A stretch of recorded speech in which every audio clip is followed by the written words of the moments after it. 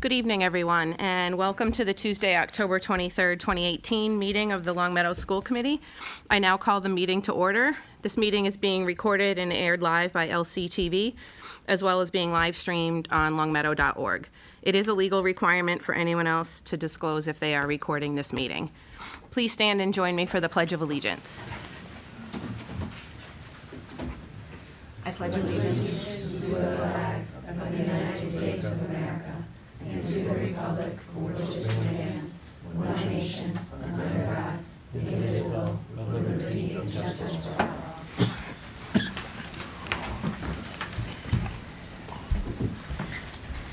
Our temporary clerk will be Karen, if you'd like to update us on correspondence. No correspondence was received.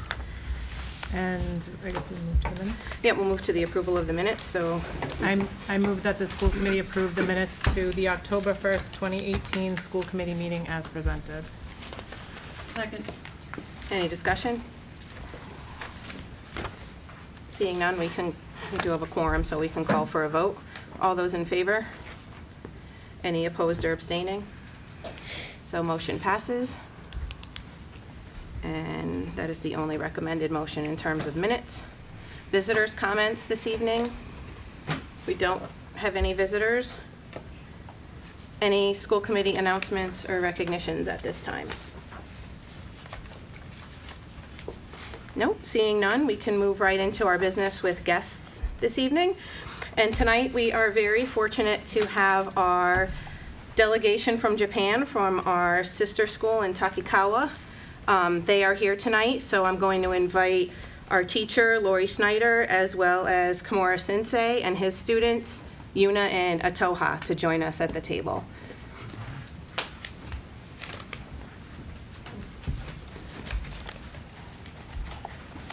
Any four is fine. Yeah.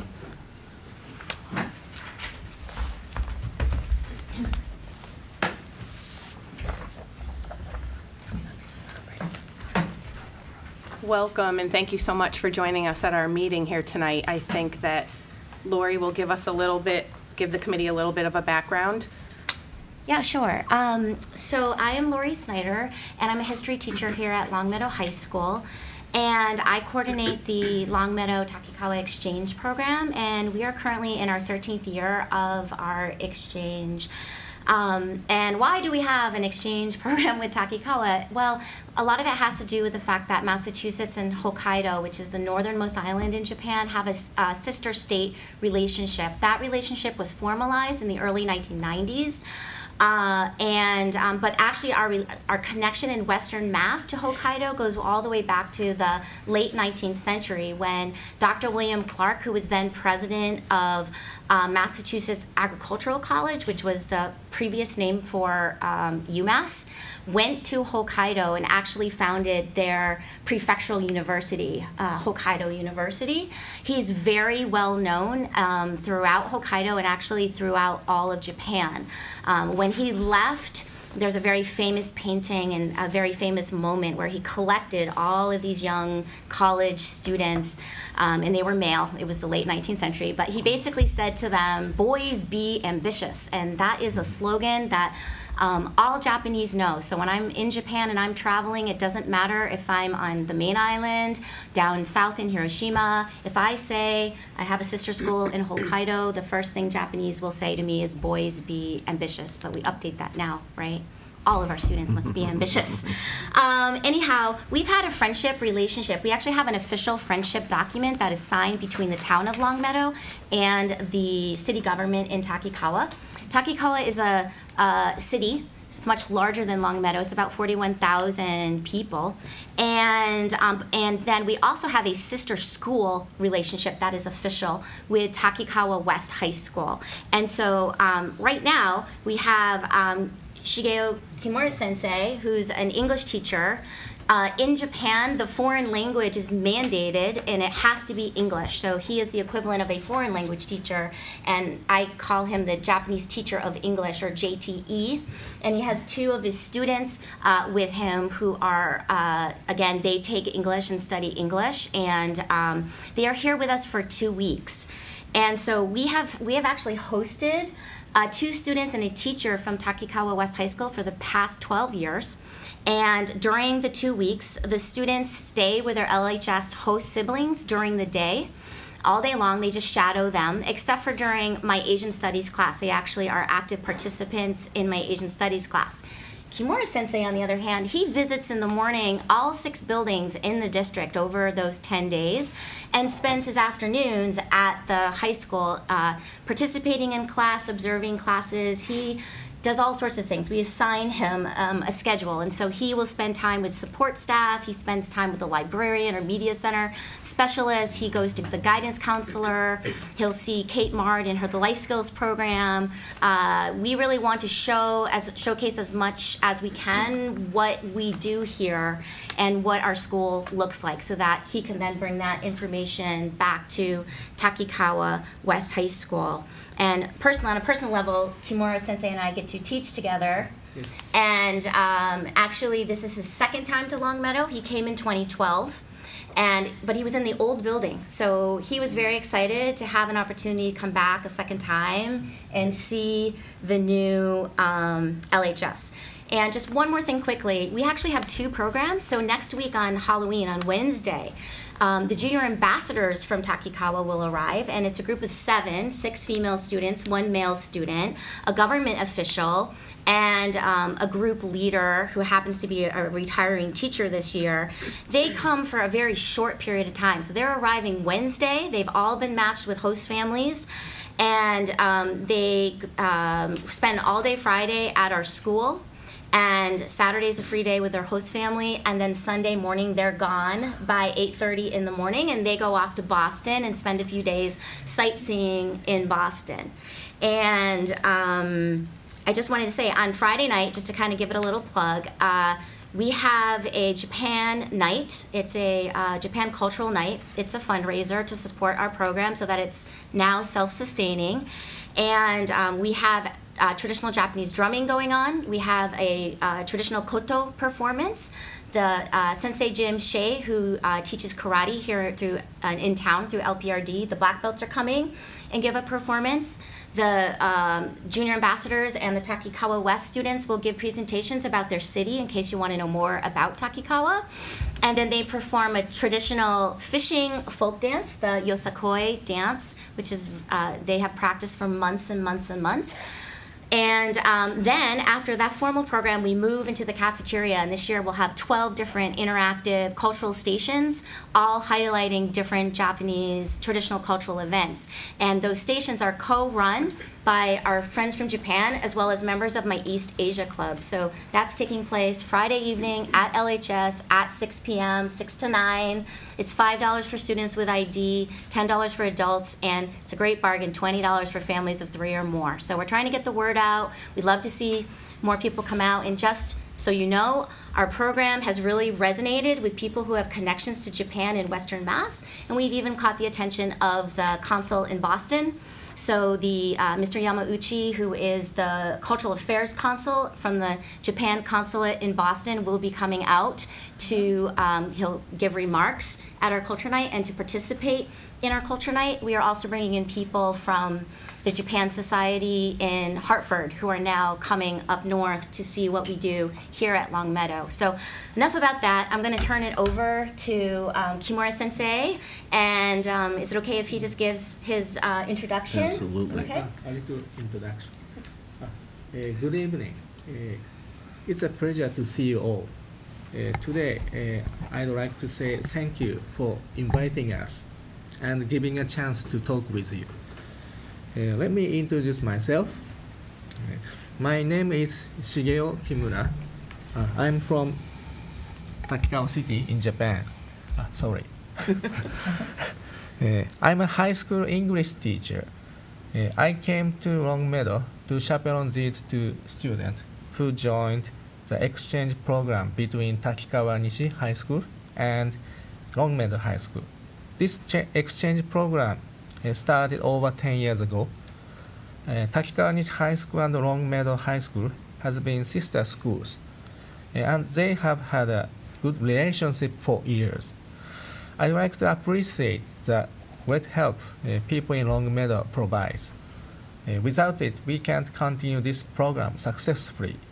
I hope this relationship will develop more in the future. And that's all. Thank you. Thank you. Short introduction. Hello, I'm Yuna Saito. I came from Takikawa City in Japan. Nice to meet you. Hi, I'm Wataha Konishi. I came from Takikawa City in Japan. Nice to meet you. Nice to meet you. Nice to meet you. Thank you for coming. I think if the committee has any questions you'd like to ask or of how our delegation is enjoying their visit so far, feel free to open it up. You can. I'll jump in if no one else is. I guess my first question would be, because Ms. Snyder had mentioned that you haven't been in our new high school, my first question would be, what is your impression of our new building and are you enjoying it? I enjoy new building very much. I was very impressed the facilities. There are many new technologies in every classroom. There is no in Japanese high school. There are few projectors in classrooms, and there is no electric blackboard. So, and the method to teach subject is also great. All teachers use discussion or group talk. This is not usual in Japanese high school, so I was impressed very much. Is my English correct? Yes. It's impressive. Thanks. Bronwyn? Thank you so much for coming. I was just wondering if the students could maybe share with us what the biggest difference is between their school at home and Longmeadow High. How? Do you understand?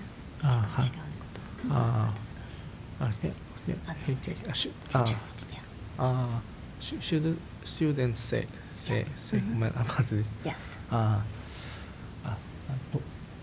ちょっとね、ここと違う質問が来たんだけども、一番の大きな違いはなんだろう。日本とアメリカの一番のなんか学校としてです学校として。They are thinking about it. I'll translate it. 日本語でなんか一番大きな違いってなんだろう。なんかうんすごいでかい。Japanese is okay.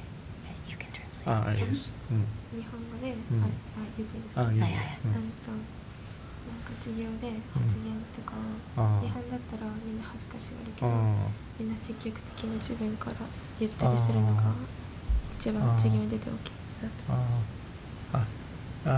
She thinks in Japan many students don't tell their opinion in class, but in American students actively say their opinion to teachers. This is a big difference between Japanese school and schools in the U.S. Thank you. Does anyone else have anything? Oh, another. Oh, sorry. Yeah. 設備がすごい綺麗。設備がshe said the facility is very new. To be honest, my school is very old, and in the hallway when it is cold, there are some snow. there are some snow get in the hallway. Yeah, just to put it in perspective, so Takekawa West High School, it's actually quite beautiful, but inside it's very traditional. So it looks like a lot like the old LHS before whiteboards even. So there's chalkboards and chalk. The desks are all wood. There's like 40 to 45 desks in a classroom in Japan, and they don't have central heating. And so what you find is like a heater with a pot of water on top of it where steam comes out, and that's how they heat the school. But in the hallway, the hallways aren't heated, so that it can be really cold in the hallway, and then you walk in the classroom and it's actually really hot inside. But it's definitely, like I would say, you know, no frills education. Sorry, my explanation is not enough. Yeah, it was good. It was perfect. Oh, no, it was great. Yeah. Kimura Sensei, welcome. Yuna Utaha, welcome. We're so happy to have you here. And I want to thank and acknowledge Laura Snyder for her work over the, more than a decade of building this partnership with Takekawa. And she had a vision long ago for this partnership and has realized it through her ability to kind of reach out to some key people in the community. And, Tom Landers, Larry Birdie, Tom Landers, Paul Dunkley is fully involved in the exchange, and Eric Howard and so many others pitch in, and actually now it's extended to the other schools. So to thank and acknowledge Lori for her work on that. We thank you for that. It's been meaningful. So my question, Kimura Sensei, is I think we've been changed by our relationship with Takekawa, and it's meant a lot to us. Is there anything that has Takekawa, how has Takekawa benefited from the exchange? Has it changed anything in Takekawa at all? Yes. How should I say? More and more students want to have international relationship with students overseas, and so 2 years ago, the exchange, a short study trip to Singapore have started. This program, I think, without the exchange program between Longmeadow and Takekawa, I think this short study trip can't realize. I couldn't realize. There are more and more students in Takekawa. Are eager to have relationship with other countries. I think the start point of this is just this program, this exchange program, I think. Thank you. Yeah, Yeah. thanks. That was good. Yes. Yes. Okay. Okay. Well said. Okay, Thank you. Yes. Yeah. Thank you. I think that you'll find, I think that you would find you'd get a nice warm welcome at all of our 6 schools in the district once you start moving around, and I think we're so fortunate and lucky to have you. I guess not as, I guess my other question would just be a casual one, that is there anything that you or your students like to do here in Massachusetts? Are there any places you like to visit or things you like to see once you're here on your trip? マサチューセッツとかいやちょっと濁ったけどここに来てなんか行きたいとことかやりたいこととかはある。楽しみなことそうそう楽しみにしてる。ハロウィン They are looking forward to join Halloween. Candy. Good, thank you. Me too. I actually told them today that they could wear a costume to school, which would be unheard of in Japan. Kimura Sensei's like, really? Like, I can wear a costume? I said, yes, we will find you a costume, because if you're going to be here for Halloween, you should definitely live it up. Because the timing is always not, isn't always so good, so we have to find a costume for him, so. We are never being experienced the events like this in Japan. So, Well, I hope you enjoy your Halloween. Before you leave this evening, the superintendent and the school committee would like to present you with some gifts before you leave. oh, okay. Is it okay? Thanks a lot. あ、プレゼント。あ、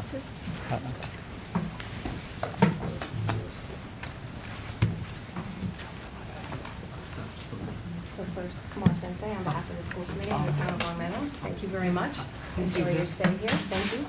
Thank you very much. That's Ron. Welcome to Long Meadow, and thank you very much for coming. Thank you so much. See you soon. Thank you. Lori, thanks so much.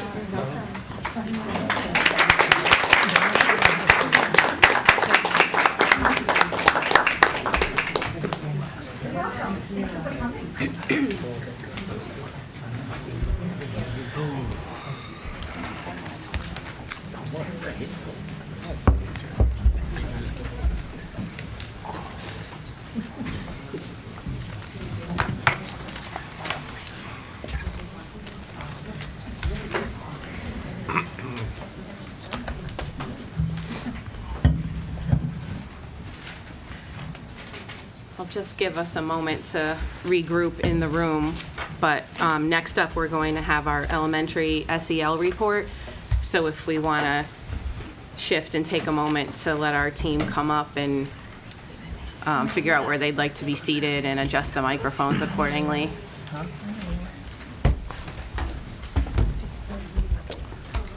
And they may, I wonder, they may need your chair. That's, the minutes will be light, right? Thank you.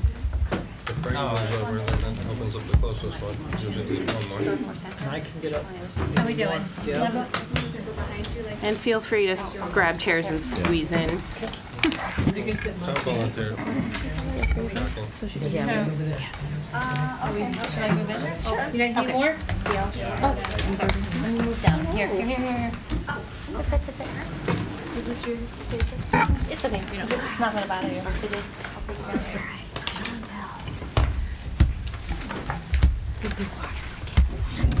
There is, yeah. Absolutely.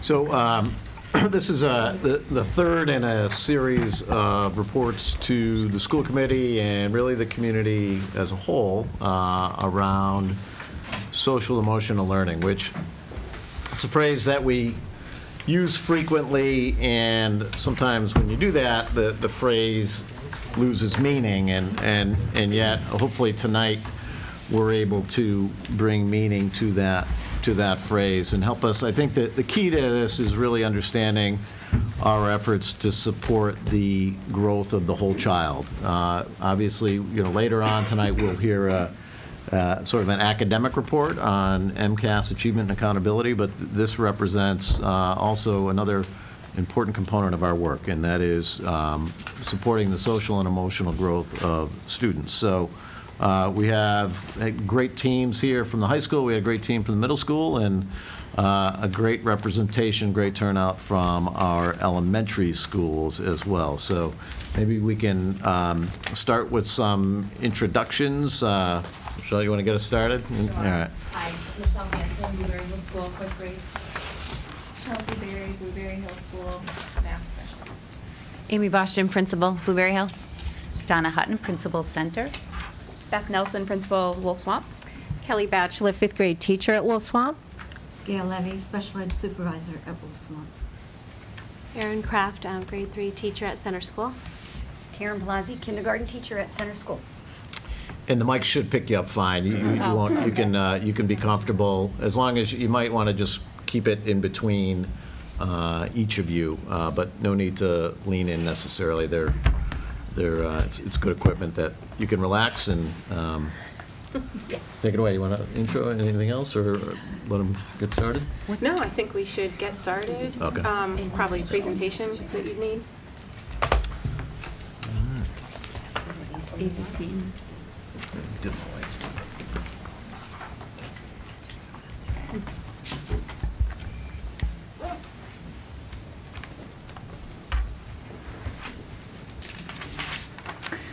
Ready?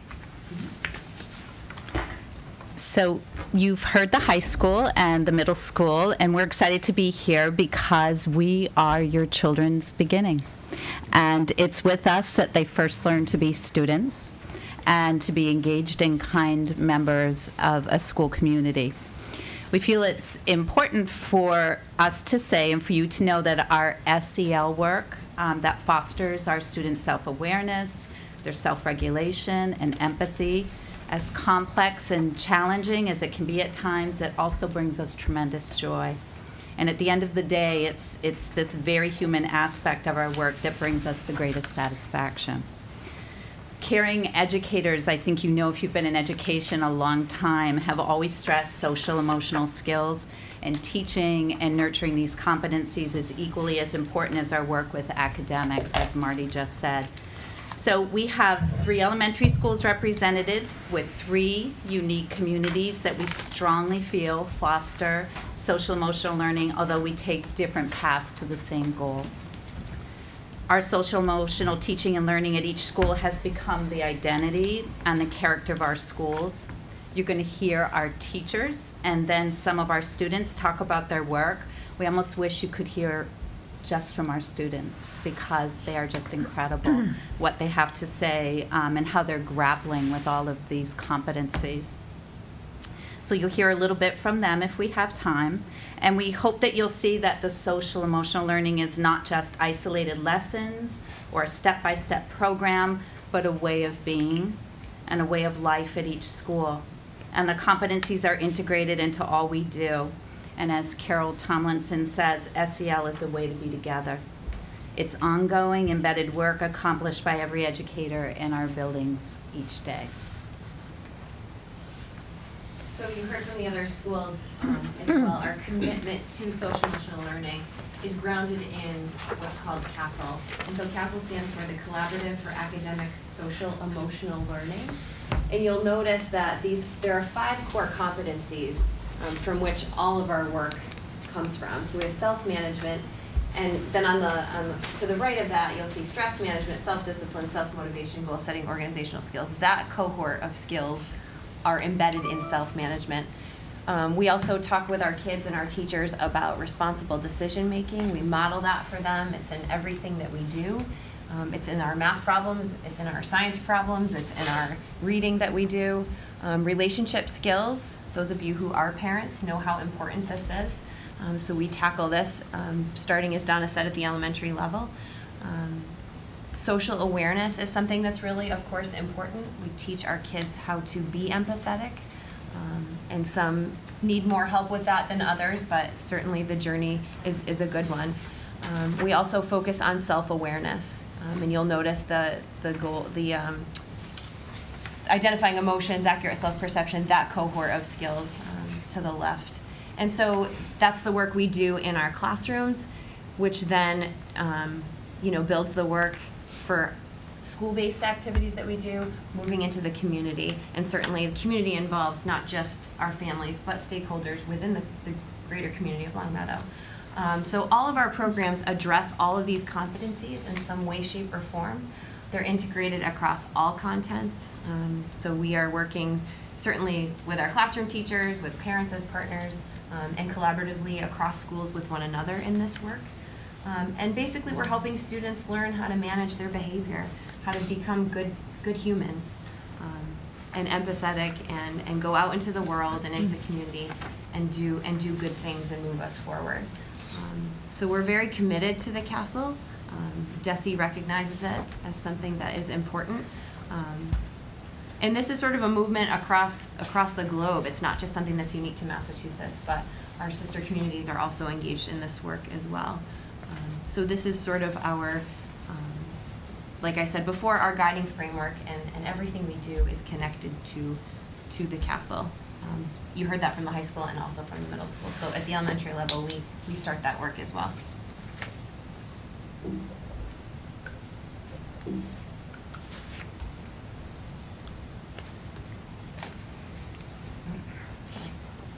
Should not have been given this task. Nerves and technology don't always equate. That's okay. So our teachers are going to talk a little bit about what does success look like in the classroom, in the hallways, you know, everywhere, in the lunchroom, all those different places. So we'll start with Blueberry Hill. But you have this, of course, slide in front of you. So I'm going to let the slide stand up and you can read it, but also just to talk a little bit about the work that we're engaged in at Blueberry Hill. So Michelle and Chelsea, thank you for giving up some of your night. So if you could just share with us some stories. Thank you so much for letting us be here. It's really such a privilege to work in this district. I think we're really lucky in the fact that from the top down, everything we do here, it promotes the whole child. We were really fortunate over the summer. We did some work in thinking about what this looks like throughout the school, and Ms. Bastian worked with us to really think about, you know, whether you're in the hallway or in a classroom or at recess, how are we going to promote those castle competencies, and what does it look like to be responsible? What does it look like to be cooperative, to be empathetic, responsible, have self-control? And from day one, it was wonderful. We met with the kids. We did that work together with them, not just in the first 6 weeks of school, but throughout our days at school. What is it going to look like? I felt so fortunate, and I just want to speak specifically to a project last year. I was grateful, Ann Lenihan and myself and Arlene McLean, we were really fortunate to be recipients of a LEAF grant that allowed us to go to take some mindfulness training. And as you know, mindfulness is really such a wonderful movement that's been coming into workplaces, coming into schools, and what we wanted to do is then bring it back to the classroom. And so just a wonderful project that Ann Lenihan, our reading specialist, knowing that we wanted to have some type of product to show what the kids were learning, she had this great idea for the students to work on a writing project where they would become experts on worry, you know, taking from their own soulful moments when they're worried about something. You know, what do they do when they worry? And taking everything we learned from the mindfulness course and then incorporating it into the lessons that we were doing in the classroom around being mindful, using anxiety as one aspect. How do we help kids, help ourselves really to deal with our anxieties? And we learned so much. I learned so much. You know, the kids are such wonderful teachers, and they were just so honest, so open with what they did. But it became a great touch point for so many other things we were doing in the classroom. Anne is a terrific teacher. She came in and she worked with me. Together we created units of study just within writing workshop and reading workshop. We were able to incorporate so much of what we do with our second step lessons, the language that we use, what does it mean to be flexible, and she and I worked together really well in running a workshop and having stations where students might be doing something mindful, doing some chair yoga, then stepping out and being able to rotate into a writing workshop lesson, taking Patricia Polacco book, Thunder Cake, thank you, and looking at her writing style and then putting it right into a lesson that they were doing on terrific leads. And the character in that story is actually quite nervous, so, you know, worried about a thunderstorm. It was just so much fun to work with the kids in this, and it really was something we did all year long. But at the end, and I'm just going to leave these for the school committee to take a peek at some of the books that the kids ended up creating. They were just really wonderful. All different stories about worrying before a test, wonderful stories about, you know, being afraid of the dark. You're afraid you're going to lose your library book. It's a big worry. Yes. And you know, getting ready for a big presentation. And it was such a gift. You know, the kids, they became experts. They were incorporating and teaching us really what we can do when we're worried about things. So it was just such a nice marriage of everything we do and in social emotional learning and writing workshop, reading workshop, and not to compromise any one of those things. It just, they all became stronger because we could bring it together in one space and one time. So we're fortunate to be able to have those opportunities, and I thank the school district for that. So. And all of these stories that the kids wrote are now part of our library collection. So you can go in, you can't check them out, but you can certainly look at them. And Mrs. Joyce, our librarian, will, bring that into the library lesson for the week or for the day. So it's very cool. Echoing that idea of people collaborating and working together, I think that that's what's really shifted in this past year or so, where I'm the math specialist, so I don't have a homeroom of kids. I just see everyone, almost. And I've never really been directly involved in the social emotional learning. Yes, I try to support my students as much as possible, but now we have this shared language, we have this shared mission, we know what students are supposed to be looking for and striving for, and I'm incorporating it into the math room, talking about perseverance, like really explicitly. Did you persevere today? Wow, yeah, that problem was so hard. You didn't give up. You had the choice to give up. Or your friend next to you was really struggling, and I saw that you didn't just give them the answer, or you didn't laugh at them, you helped them through it. So we're taking those small moments and really like highlighting them. What else was I going to say? And I think that it was kind of cool because this year we did these matrices at Blueberry, and we talked about how does it look to care or cooperate, how does it look to be assertive, how does it look to be responsible, how does it look to show self-control in the cafeteria, or how does it look to do it in the hallway, how does it look to do it in our classrooms, in our homerooms. And so in the math room we did that too. And it was so powerful because every little group of kids that I would talk to, if you said, what does it mean to be empathetic? This word that maybe a couple of years ago was kind of like going over people's heads. They're like, I know what that means. Like walking in other people's shoes, thinking about their feelings. Like they own it now. Ask any kid in Longmeadow, I'm sure, what it means to be empathetic, and you'll get a right answer. And the nice thing is, you can, all of our classrooms, you can walk into Shelley Pentusco's classroom in first grade, and she's got this great kindness wall, and a kindness jar. If a kiddo is, struggling, he knows there's a compliment waiting for him. Or, great second and third grade teachers, they bring in great read-alouds and just things that will touch on friendship or some of the themes that we're doing depending on the week. And it's wonderful to just see it's all incorporated.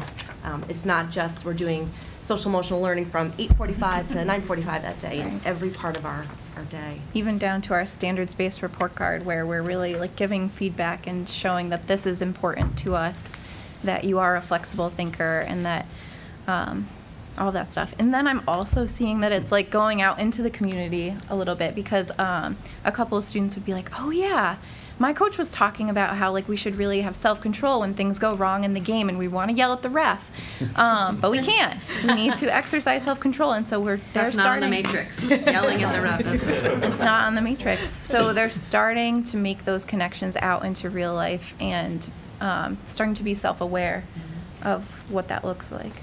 One really neat thing, one of our special ed teachers, Beth Manola, she's doing is called structured word inquiry, and it's taking a word and looking at its background, the Greek or Latin base of it, and she's doing an amazing job with second, third, and even fourth grade classrooms, and going in and as a station, taking words such as empathy and going to the base of it, the path that's actually emotion, and working with the kids on understanding other words that might share that base. And the work she's doing is really amazing. Great posters that the kids in second grade, they're understanding cooperation, taking that prefix co, with operation. And it's just amazing to see how then they understand all other words that are related to that base. It's just amazing. It's just exciting right now to be at our school and within the district. I know we're all doing such great work along this, but it's nice to see it. It feeds into so many other pieces of what we do academically. Everything's reinforcing, so.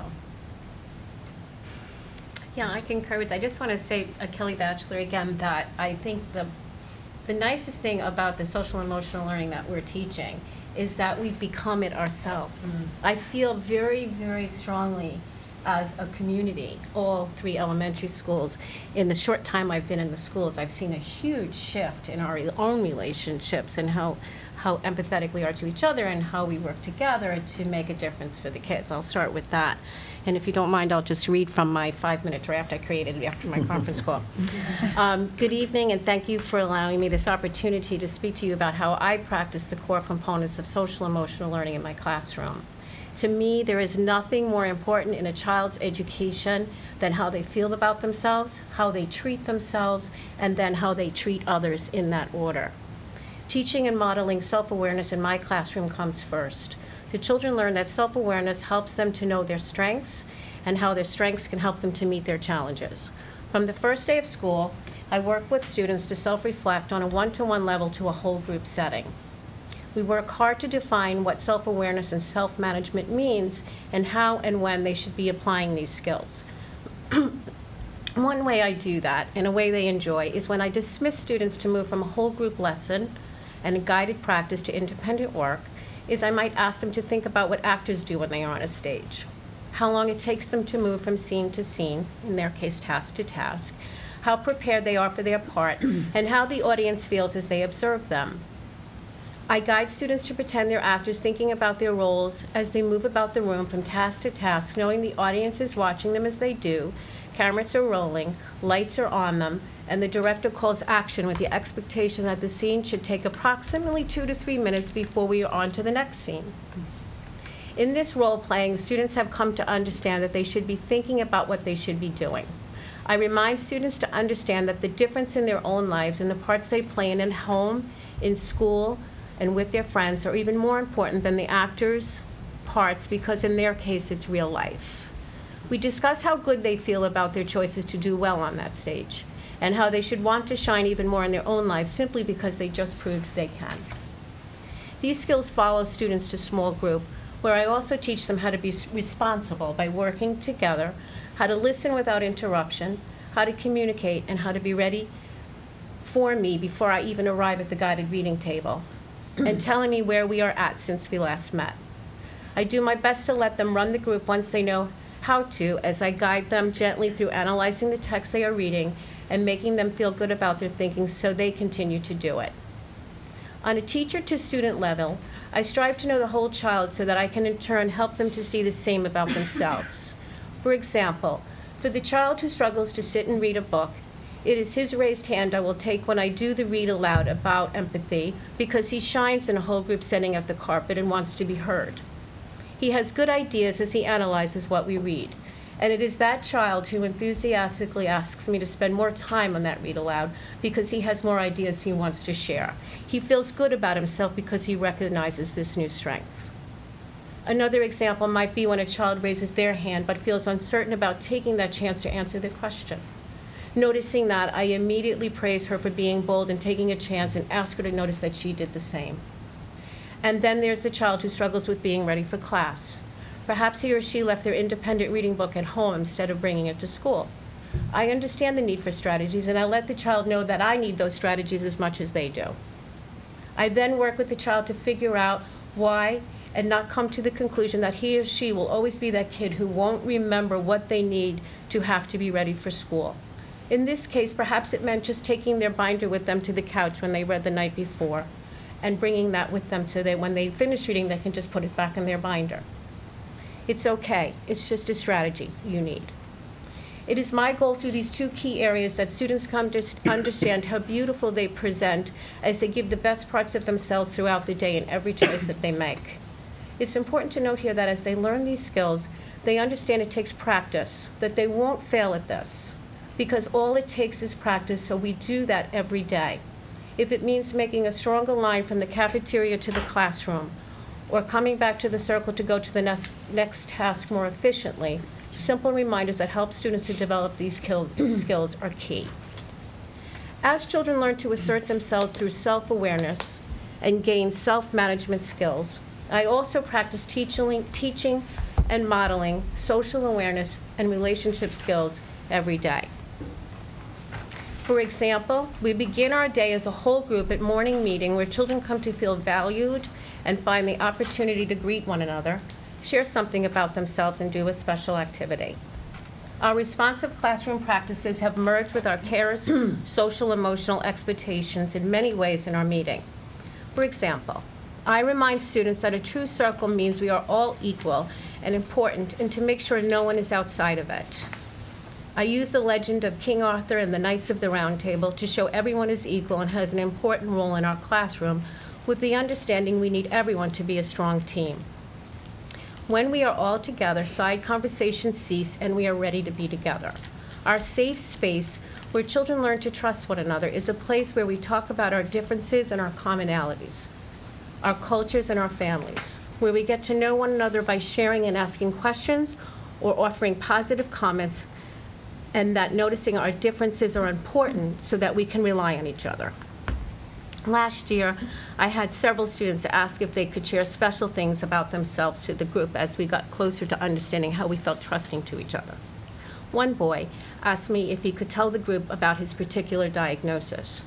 I asked him if he knew what the diagnosis meant, and though he had some idea, he wasn't completely sure. With family permission, we watched a video together so that he felt ready to tell the other students. I don't think I need to tell you how that meeting went, how many questions were asked, how grateful his family was, and how somehow the choice he made that day broke down the barriers that I believe will reward him for the rest of his life. Other activities I've done have also helped students in every one of the social emotional components we are talking about. I created one activity that my team uses that the children love, a modified version of the spider web greeting.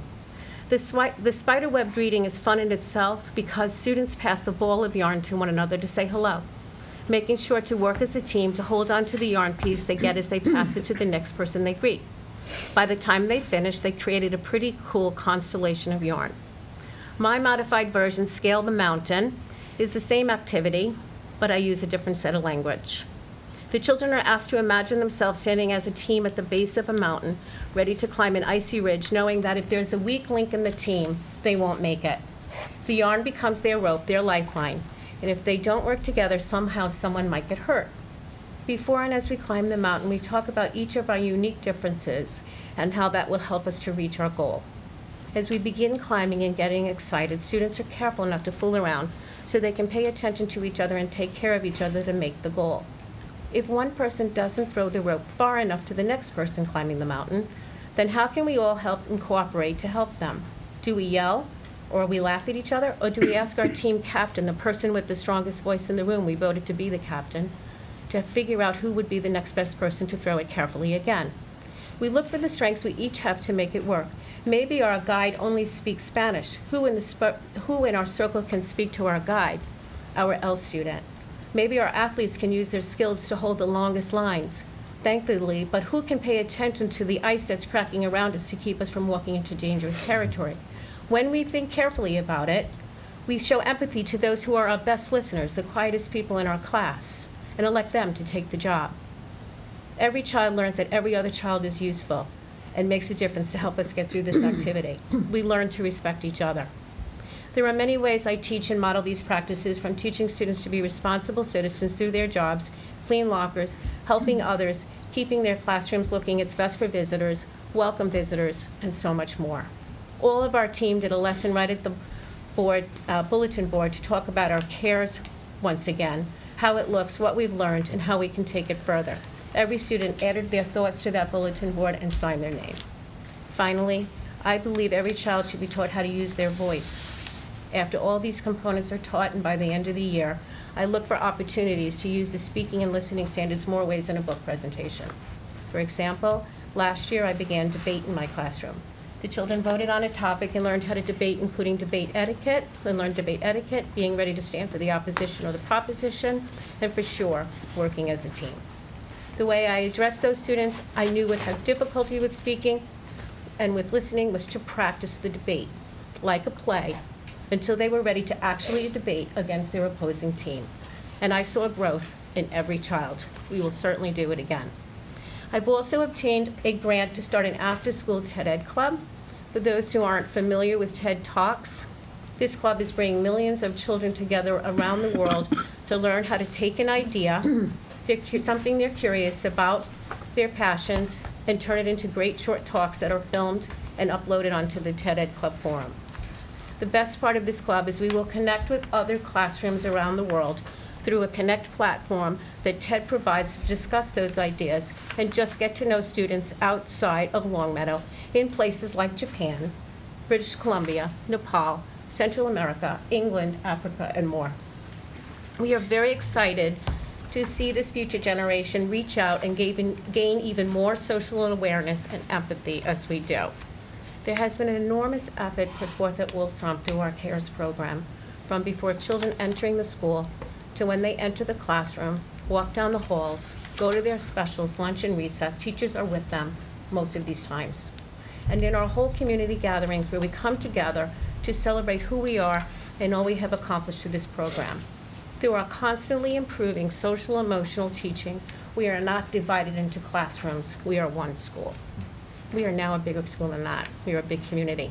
There's no doubt that when these practices are consistently taught, modeled, and then expected through the entire community, it is the happy, hardworking, reflective child that demonstrates the evidence we need to believe it to be true.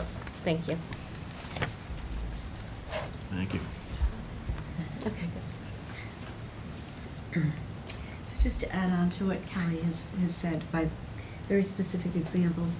So we do have a model that we practice, that we all believe in, that we've developed together. It's called the CARES model, and it does align very closely with CASEL. And we do talk about cooperation, assertion, and responsibility, empathy, and self-control. So we know that we are a school. Our job is teaching and learning. That's what we do. And our social emotional practices is how we do it. So we're really paying attention to the whole child, to what children need to be their best selves, to be confident, to be relaxed, to pay attention, to fully engage, to be respectful, and to work together. And we teach it explicitly, we model it, and we practice it every day, all of us. Thanks, Gail. So I'm Erin Kraft from Center School. I wanted to talk about our Peace Builders program. And I think the common theme that I'm hearing is sort of how it's a way of life and it's embedded in all that we do. I like the fact that we have a structure with the Peace Builders program. It integrates certain practices that are named in our pledge, and it's said daily. The behaviors that are explicitly taught are praising people, giving up put-downs, seeking wise people, noticing hurts, righting wrongs, helping others. And then we also have another kind of piece that lends itself to reaching out in the community. It's a school-wide implementation plan that we have. So throughout the year, we're all working on the same practice at the same time. And letters go home, so families can also kind of piggyback on that theme and talk about it with their children at home as well. The practices help students to grow empathy, self-awareness, build those positive relationships, and learn responsible decision-making. These areas are being constantly readdressed throughout the year as students face various situations with peers. We have a conflict wheel that comes with our Peace Builders program, and so if need be, it can help students, when you need to redirect or kind of solve a problem, working together to, first of all, identify what the problem is, and then how can we figure out how to solve that kind of thing. There are a lot of tools that are available within the program, and then, teachers, just being good teachers, have a lot of their own bag of tricks as well. But this constant, I think the most important thing here is the messaging that we have is no matter where our students go, if they go to art or music, we're using that common language and saying, like, what a peace builder you are, and the students understand what that means. They know what that looks like, what it sounds like, because we've already done those explicit lessons in our classroom. We have school-wide assemblies, kind of reinforcing the different kind of practices. And then also the Helping Hands program, which is reaching out to the community by making sandwiches for those in need. I wanted to talk just a couple of things in the classroom, and then Karen's going to tell about some other lessons that she's done. But one thing that I've done is a praise circle in my classroom, which we could do right here, but we won't. But we're in a circle, and you would pass praise to your neighbor. So I usually give students time to kind of figure out who they're sitting next to and give them that think time. And we talk a lot about how the praise that you would give to someone would be inside praise rather than, cool shoes or I love your shirt, which is definitely probably more so when you're in the younger stages. But as you get to third grade, we can start to reinforce those I love what you did, or what a smart thing you did today in math, or I couldn't believe your strategy, that was really cool, good thinking. And I've started a wall in my classroom where I have students like catch someone and praise them anonymously, and it's getting to the point where it's, like we've got to renovate the wall or something, but it's great because they are just noticing like, what a good thinker you were today, or you were really quiet during independent reading, that helped us to feel peaceful. So the kids even understand the language and are able to sort of talk that way. Also, we brought a lot of books because during Reader's Workshop, for example, we can take a text that's a wonderful text and talk about the characters within that text, and whether they are or not peace builders, and what qualities we like or don't like, and how we could emulate them or not. So Karen was going to talk about some lessons she's done in kindergarten. So I teach kindergarten, and of course, the famous slogan, everything you need to know you learn in kindergarten. And the big part of kindergarten is all about the social emotional learning. I think that comes before even the academic. And so it has been just joyous to watch the kids with peace builders, because they take it, first of all, so literally, and trying to explain the different parts of the pledge to them, like what's a put down, because they don't understand that kind of a word, but they certainly know. We'll use things like praising people. They have gotten to understand that. We'll talk about give someone a warm and fuzzy. Say nice things to people, and you model it and you do it. So we have just a couple of cutesy little things that you can, we have like praise bracelets. So this simple one was some little boy, he came right over when I played my morning music, and I gave him a praise bracelet right away, because this person doesn't always come right over when I play my morning music. So it's another way to kind of foster the routines and the rules of the school by praising them. Obviously touches on the self-confidence, how they feel about themselves, and one of the biggest things in our program is praising people, which has been our first month focus, because in every grade, I want my kids to be happy coming to school every day. Like if you're not happy coming to kindergarten, I'm in trouble, because they should love it. And especially with the demands that are on everybody, but as you all know, we're in full day kindergarten now, we have a lot more academics, so you want the kids to feel good about themselves. So some of the cute other things we do, we first started at the beginning of what is peace, because the name of our program is Peace Builder. So we start with the very basics, and we do a lot of brainstorming and stuff, so I have a booklet here, but just the way kids think about peace, getting half of something, because they wanted to say sharing. But, their words, it's just so cute to hear them. Being in a tent with best friends. So you think peace is going to be, quiet, not to talk, being good to children, loving your teachers, asking a friend that gets hurt if they're okay. Just, they say the darndest things, but they're honest. So as far as building on the peace and then praising, we do a lot with, as far as the team building part. In kindergarten, a couple of things I've done. At the beginning of the year, to teach them rules and routines, we have a beautiful block center. And a lot of times, you have kids parallel playing. So this one's building with these blocks, and this one's building over here, and you can't have those blocks, whatever. So what we do is, at the beginning of the year, we make a class building. And everybody takes some blocks off the shelf, and we build a community building to show that everybody is part of it and that they can play together. So that hopefully when they are in their choice time, and they're trying to, use some of the equipment, and we might not have enough for everybody, they kind of can use some of those rules. The other thing we have, and someone touched on it, just motivating the whole class to want to be part of being a peace builder. I have a peace token jar where I just drop peace tokens in every time I catch somebody, or I hear that someone has, followed the rules, done a good deed. It's funny. someone will say to me, "Oh, Mrs., I like your shoes," or to the other kids, because the praise for them is definitely Literal. outside right now. Outside stuff. I like your tie, I like your shirt. And so today we were using a praise bear, where in order when you held the bear, someone had to say to you, "I like you because." So we kind of got away from the outside, except a few, "I like you because you have new shoes." But others were, "I like you because you played with me today," or "I liked you because you helped me find my name tag in the bucket." So trying to reach in, like I like the way you said it, from the outside to the inside. One of the other things, they need visuals, they need the modeling, the put downs. So what we use is kind of, a put down is more than a warm and fuzzy, it's kind of a cold and prickly. And they get that from using seeing a hedgehog or something. And one of the activities that we've done, and I'll let Erin explain it, it's taking a heart and showing how unkind words can really leave a lasting effect on anybody, from baby to grown-ups. Yeah, so we've done this before where I've either provided the put downs, sometimes I've done that where I've actually given them so they don't have to come up with them on their own, or sharing a moment when something was hurtful to you, or either you gave a put down or someone gave you a put down, and of course no names.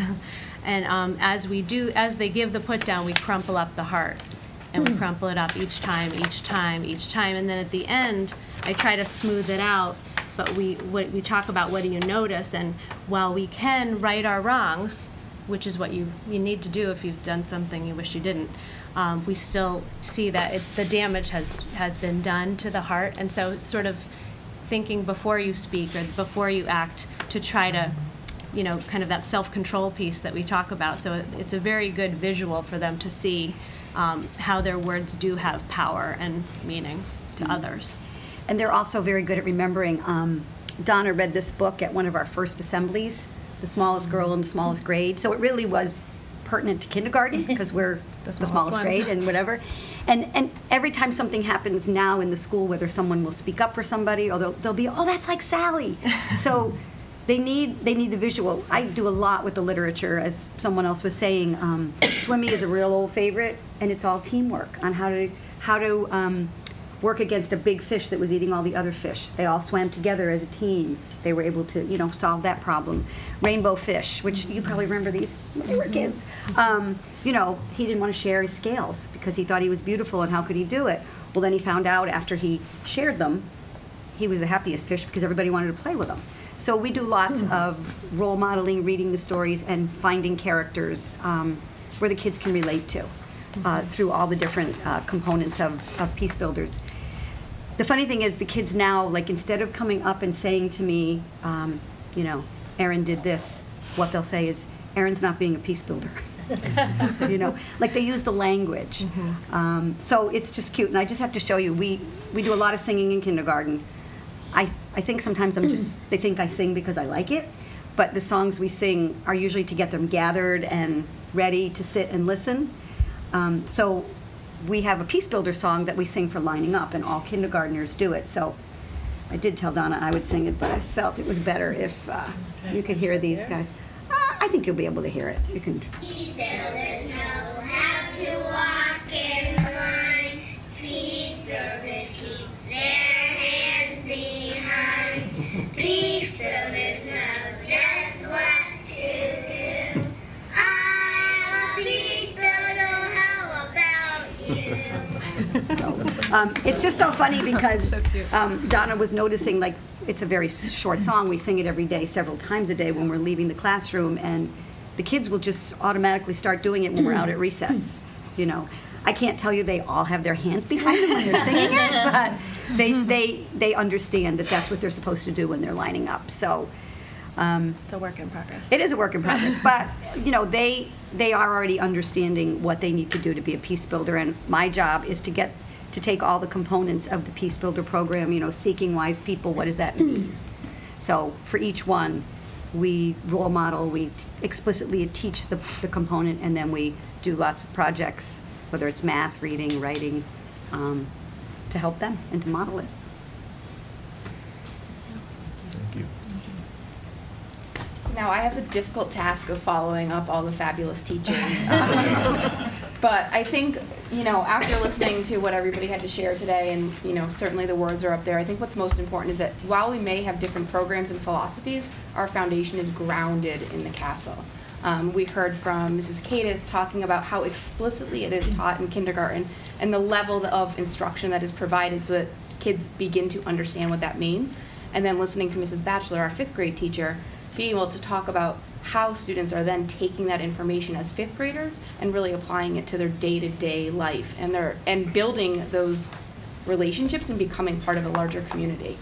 Being able to share a very personal and specific diagnosis and have your classmates show empathy and curiosity about that and learn from that and grow.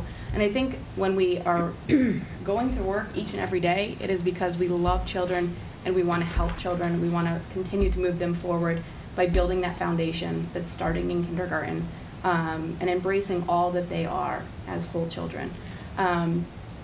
Throughout the listening to all of the teachers talk today, you hear the common language, you hear the common understandings. You know, at Center, they're seeking a wise person, but, you know, in Blueberry, you're going to hear from the students that kindness rocks. And at the end of the day, we all have ways of making sure that our students know what the expectations are. It's modeled explicitly. It's taught in isolation. It is taught as part of every fabric that we do.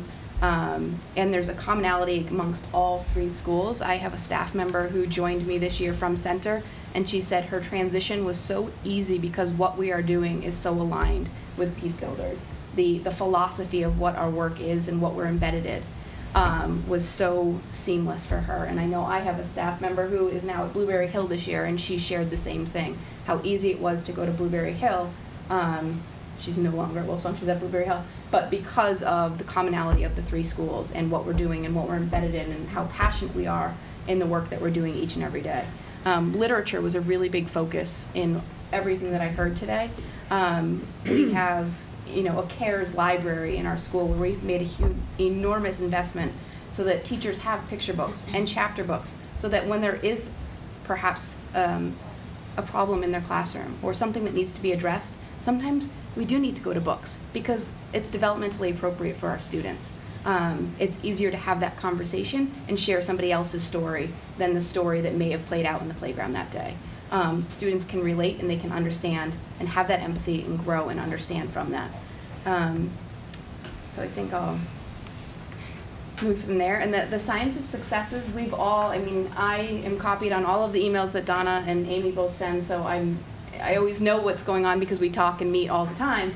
But they share that with their communities as well, and it's very helpful. We've all found different ways of communicating the important work that we're doing at each of our schools with our families and making sure that our families feel that they understand the work that we're doing, why we're doing it, and that we're always open to having a greater dialogue if we need to have that dialogue. I know Donna hosted a Peace Builders open house last year. Amy had an entire week of the week of hellos this year. We've done, even though it was a Mike Flynn math night last year, we put a lot of focus into making sure that it was an evening for students as well as their parents. And there was a lot of work for the student piece that went into the social emotional, although that was based in mathematics.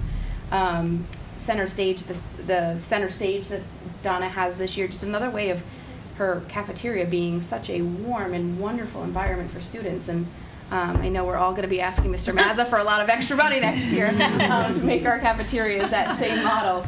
But we're constantly striving and working to do what is in the best interest of each and every one of our students and meeting them where they are each and every day, knowing that they're all at different places on this journey. So the thing we look at is what kind of information are we getting? What is our data telling us? So there's a few different ways that we do collect data based on the work that we're doing. We've now moving towards our standards-based report card. We're not moving towards, we are there. So we're reporting on students' work within each standard. We also are looking at behaviors, so academic and social emotional behaviors that support students' learning. Chelsea talked about perseverance, and so we're seeing what kids are doing. Are they meeting that? Are they approaching?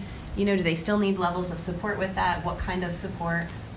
And those 9 behaviors that we're assessing starting kindergarten, preschool even, we may not assess them with the exact same report card, but certainly K through 5, the kids we're looking to their behavior, what they're doing, and how is it affecting their learning. So classroom teachers spent a great deal of time not just looking at math data, but looking at the anecdotal data that they have about things that are happening within their classroom. And there are times where we do have to take a break and say, okay, let's circle up. What are we doing? And so teachers are making note of that and solving problems all the time. We look at our office referral data, from years past, from month to month, different locations. Are we trending in one direction? Are we not? Recess, I think a lot of us have spent a lot of time looking at best practice in, during that lunch and recess time. All from, putting up matrices to redesigning cafeterias. There are just so many ways that we're looking at responding to what that data is telling us. Our school councils are sending out surveys annually. I know last year being my first year at Blueberry Hill, we now have baseline data and that we will compare next year. And that's something that we're all 3 schools are looking at doing this year as well. We each have leadership teams in some way, shape or form, and so we look at feedback from the teachers month to month, what's happening in the classroom, is something, are there kind of current events, things that are happening in the community or in the world that are affecting our students. So we sometimes talk about those pieces of data. And then we look at our MClass, our school climate survey, that's specific to 5th grade. So we are still waiting for that data, but that's something that we look at as well. And the kids talk about that.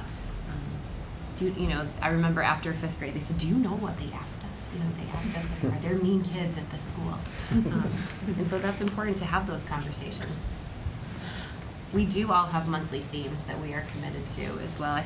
We talked about, I know you have Wolfpack gatherings, and Center School and Blueberry also have monthly assemblies tied into what we're doing for the month. It's very similar. So that's just some of the data that we're collecting that informs our instruction and kind of guides our work that we're doing. Because although we have month by month curriculum that we are working with, we're very flexible, and we realize that we also have to meet, like Beth said, kids where they're at.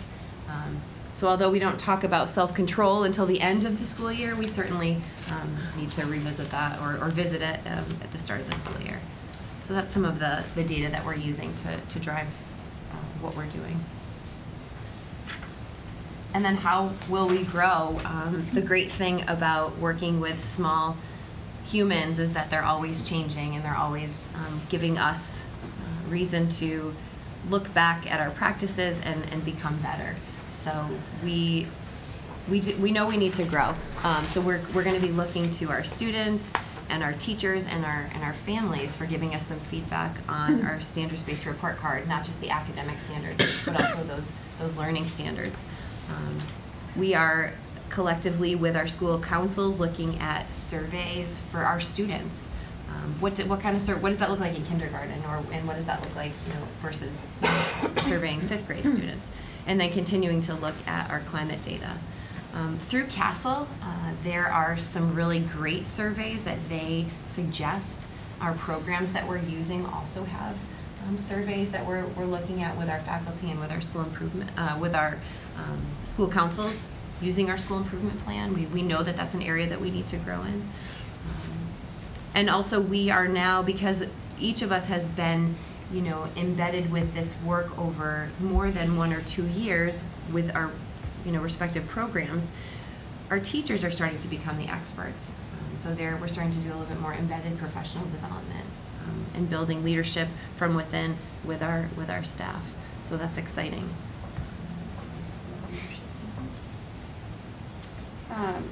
Just the leadership teams, the ongoing work at each school. We all have a leadership team. We all have teams that meet to specifically address social emotional needs and the social emotional learning in the school, so that we continue to move forward. So whether it is Second Step and CARES, or Peace Builders, or Responsive Classroom and CARES, we're constantly refining what we're doing and making sure that what we're doing is applicable to the students who are in front of us on a day-to-day basis. And I think that it's a constant dialogue. and a pulse of what's going on in the building to make sure that we're meeting each of those needs. We work pretty closely with our school adjustment counselors as well. You know, they have a really good professional pulse on what's trending, what's happening, not just with how our program addresses bullying, for example, but also, you know, how to deal with those, you know, students who need a little bit more support. Maybe they need a second tier intervention or beyond. So although they're not here tonight, they're so present in those decisions and the work that we're doing school-wide. So they're very entrenched on those leadership teams and in the work that we're doing as well. I just wanted to make sure that everyone knows that. Going along with that, that's one of the areas we know we need to grow, and it's an area we grapple with. DESE recommends a tiered approach to social emotional learning. So we know that all of our students are going to get that high-quality instruction with the core competencies, and then some of our students are going to need more intervention. They might need a social group, they might need work with the adjustment counselor, but then we also have a few students who need even more intensive work, and those are the students that we're grappling with, and we know that we have to come up with some ways to address their very complex challenges. So that's an area we know that we want to grow, and we want to, especially working with our adjustment counselors in that area. And I think our teachers will agree with that. Those are the students that we really want to do a really good job with. All of our students, but certainly those students, those few that need that more intensive support. And then we're going to be discussing more with our middle school, that transition into the middle school, not just with the SEL program, but with our academics. And we're talking now about making that part of our school improvement plans, you know, to have that as a goal and have some very specific action steps so that we make sure that we are aligned and we have a full understanding of what's happening between the elementary and our middle schools. We have a video, but in the interest of time, I don't know if we want to show it. It's 29 minutes. And it's our students. It's really great, though. It's really fabulous, but I know you have your MCAS presentation, but what we did is we asked our... Sue's like, show the video. Yes. So we asked our students some questions that we thought would speak to the competencies, and we wanted to hear their voice, and we wanted them to speak about the different programs, and there's some really epic comments in there. So now I'm saying it so you'll want to see it, but drum roll. I know you have a long evening ahead of you, and the Red Sox are on. Make sure you see pieces of its entirety, but I feel like we should see some of it. So what it is that it starts. We sort of went in can alphabetical order. I can skip it. Well, not really. We went Blueberry, Wolf Swamp, and then Center, and we have groups of students, and the camera's on them, and we're asking them the questions, and they just talk to us.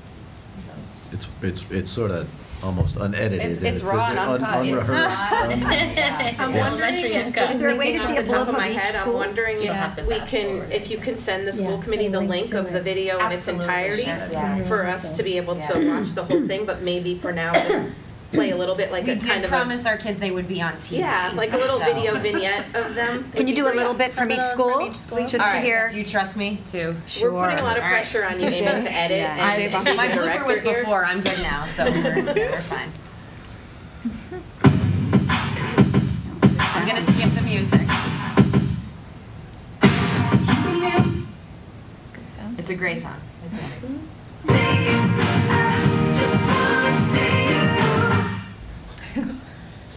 Some things you do when you have a conflict or a problem at school. You should tell the teacher. Okay. If it's small enough for like me to handle, I try to handle it on my own. But like if it's something that I can't handle by myself, I get help, whether that's a teacher or parent. Okay. Great. What are some ways that you take care of your friends? By making sure you're not left out. If they're sitting by themselves at lunch or something, you should let them come sit with you. Mm-hmm. Like just be a good friend and kind of like just be with them. If they're stuck on like a math problem, you're allowed to help them. You can like help them understand and stuff. Have you guys ever helped anybody on the buddy bench? Yeah. Yeah. So what does that look like? You walk over to them and ask if they want to play, but if they don't want to play, you can just ask if you want to play later or if you just want to sit down with them. Sure. Cool. Can you talk about some things that happen in your class or at our school that students do to help others? What have you seen? So in my class last year, we made books. So Brennan, he's going to talk about the books that Michelle. Can So you I'm talk going about to some skip things over that- that. All right. She makes that.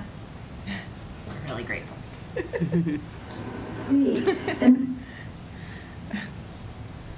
Responsible in your classroom, like you talked about. How are you?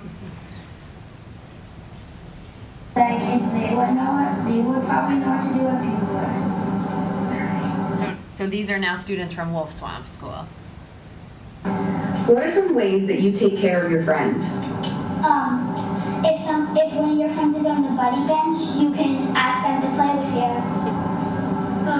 If they're stuck on a problem, you can help them or tell them that you can go to the teacher for help. Like if they fall, you could walk them to the nurse's office.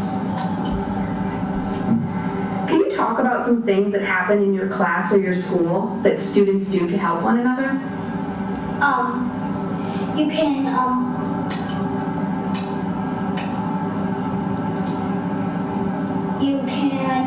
if you didn't make a mess during choice time on Fridays, you can still help the other people pick it up if it's almost time to go to your special. If you're in second grade. If your friend is in a problem with somebody else, you can help them or help them talk to the teacher.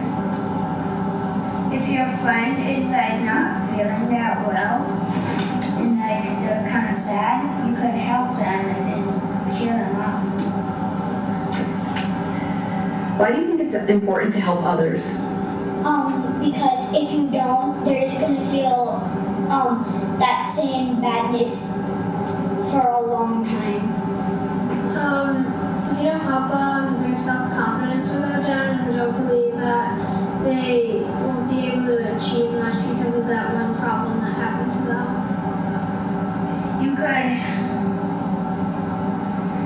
You could help them like if you see one of them just walking around, you could ask them, and then if you become friends with them, you'll become better friends with them, and then you'll never be alone. Do you ever feel stressed or nervous? And if so, what are the kind of things that you would do when you feel this way? If I'm playing in my room with my sister and I get stressed or nervous about the thing we're doing, I would excuse myself from the situation, go into my bed, and think of some happy thoughts I hear. I was nervous or stressed out. Try to talk with people and just while talking you just fade away and I wouldn't really care about it. I would wrap my feet around my chair because it just makes me think of different things. What do you think it means to be responsible?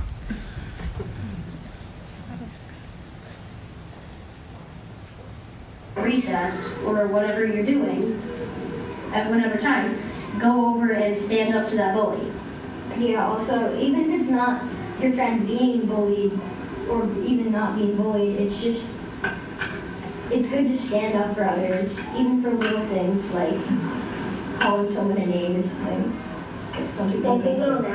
Can you talk about some things that happen in your class or at center school that students do to help others? Well, there's helping hands, and around the holidays we do the gift baskets for people in need.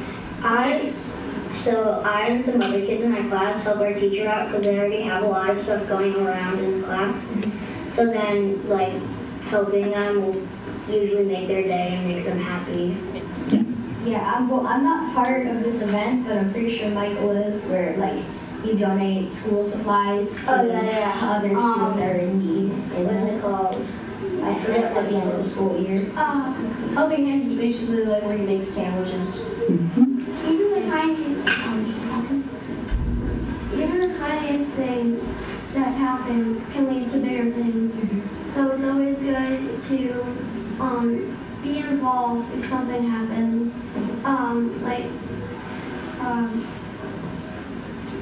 Helping out, like give a praise. The tiniest things can help out and lead to bigger things. You give one praise, it can make a huge difference. It's like that we have praise notes, which we can give to other people, and like cards from other people who like praise people, like good job with doing your homework. Okay. Yeah. Do any of you ever feel stressed or nervous? I know that I do, already do sometimes. So what kinds of things do you do at center school when you feel this way? I usually either like need to take a break or like go for a walk or draw for a couple minutes. Yeah, and you can do like finger stretches or shoulder rolls, and that helps you. Oh, or you can just relax yourself, focus on something else, and try to forget about it. Well, if you try to forget about it, then that's putting more weight on your shoulders then. So then eventually you'll feel like you have so much pressure then. Like just do what relaxes you, like write something, read something, draw something. Sometimes I like to close my eyes, take a deep breath, and take a walk with my squishy and just squish it for a couple minutes up and down the hallway, and then I'll go back to my classroom. No? Okay.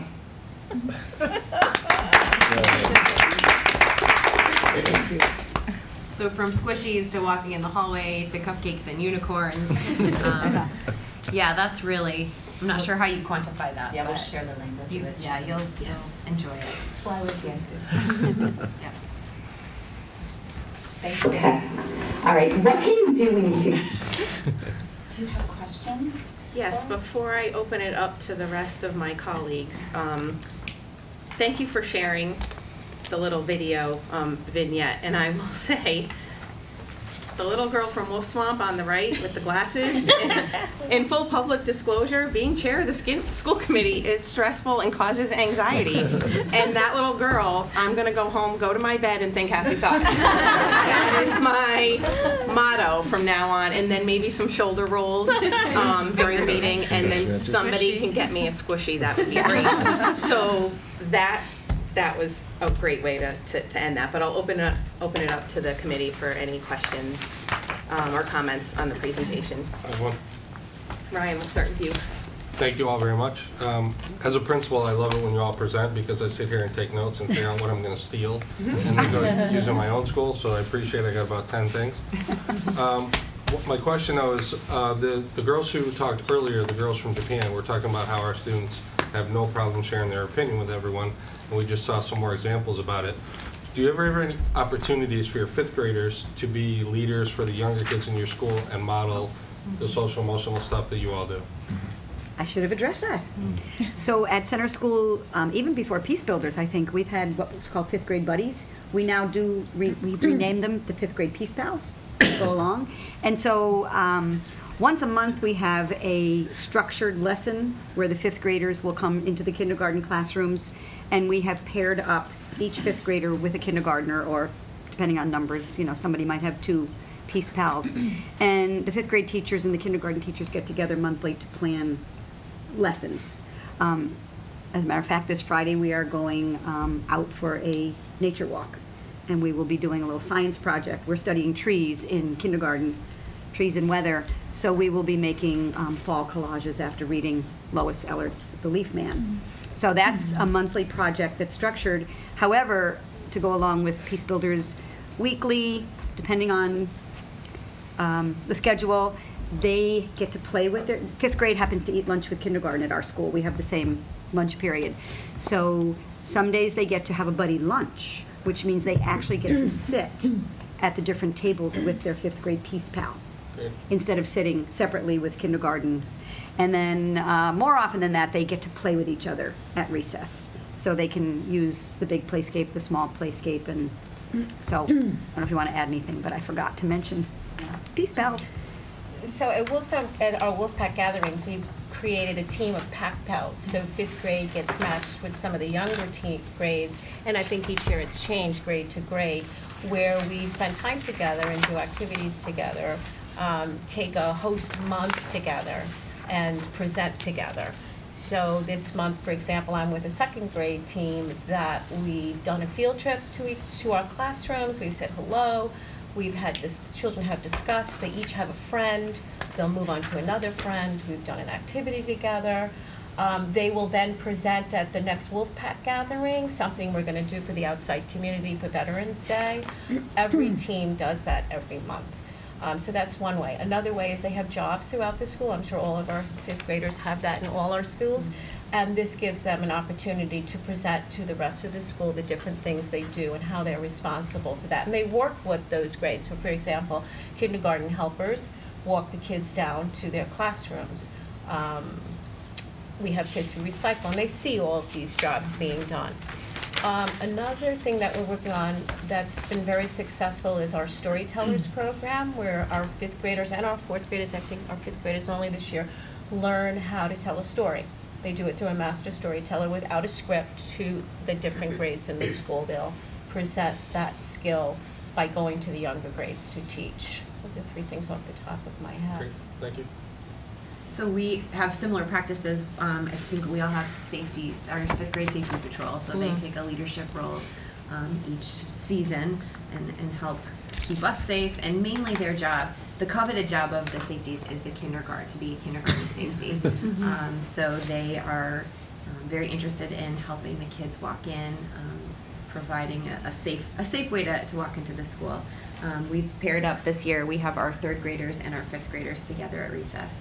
So the older kids are able to model, hopefully, positive behaviors at recess.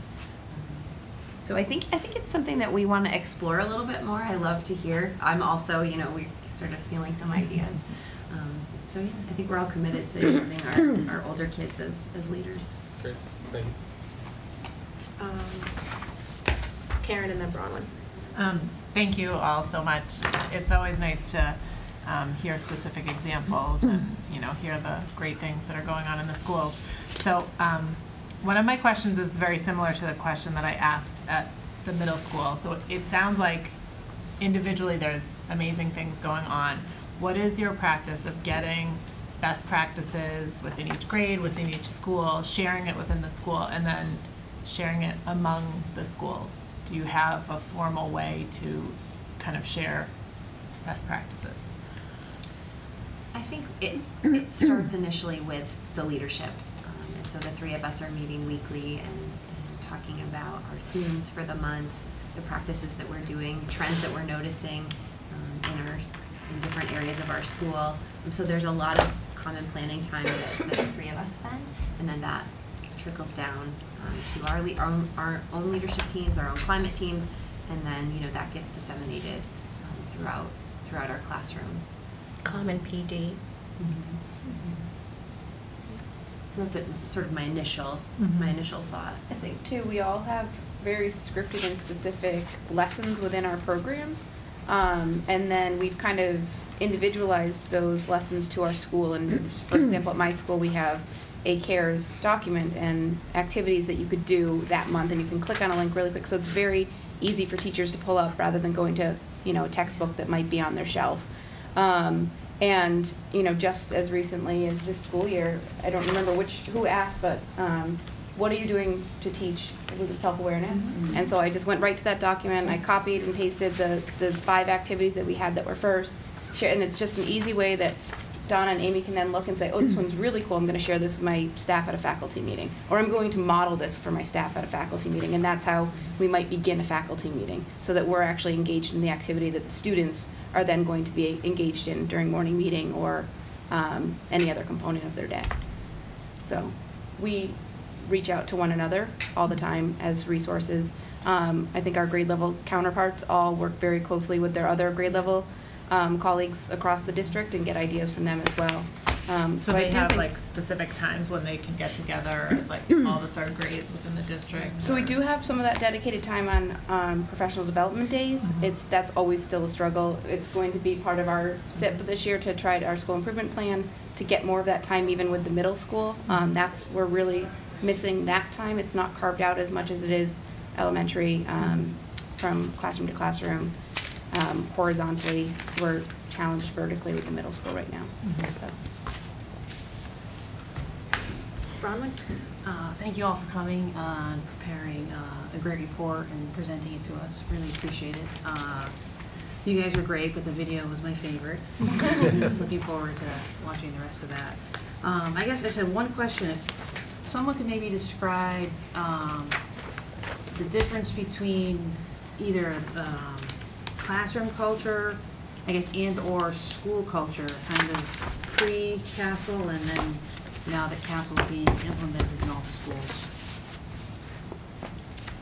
So I wasn't at Wolf Swamp before Castle was implemented. The Principal Guile, who was at Wolf Swamp the year prior to me coming in, had really, with our staff, embedded CARES as part of our approach to meeting the Castle competencies. So when I showed up at Wolf Swamp my very first year, it was like, here you go, everything's ready for you. So I was very fortunate in that regard. I think that there is the huge change that I've seen in the short time I've been in the district is the coming together of everybody. I mean, it was really important within the classroom that children learned all of these competencies, and there's no doubt that that was beginning to change things. But it was when that we took them those lessons they were learning in the classroom where they should begin, outside of the classroom and then into the community and further and beyond. That took time. And I think at the same time that we were doing it, leadership took over and just made it even bigger. And so it's just been blossoming.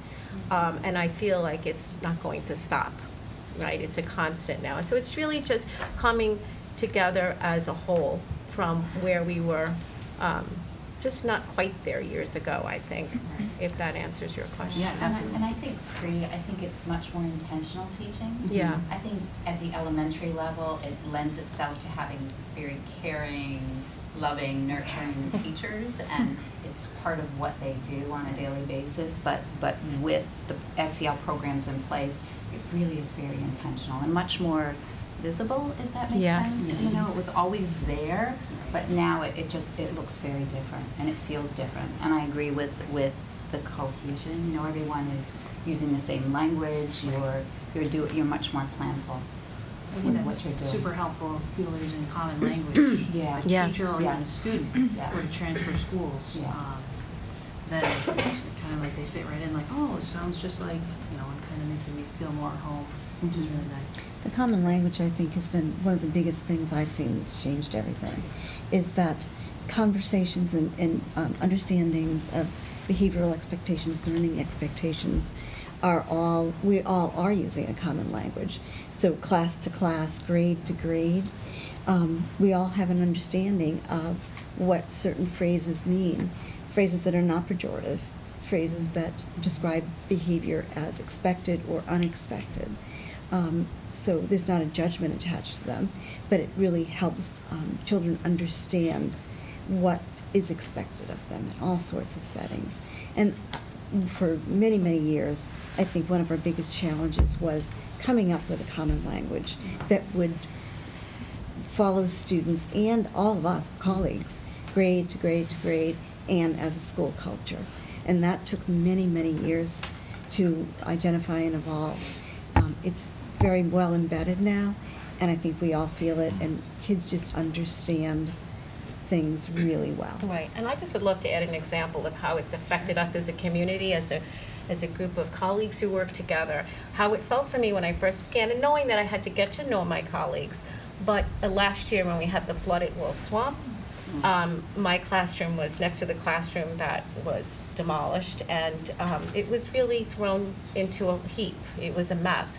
I had 6 teachers from Center School come and put my classroom back together, and I teach at Wolf Swamp.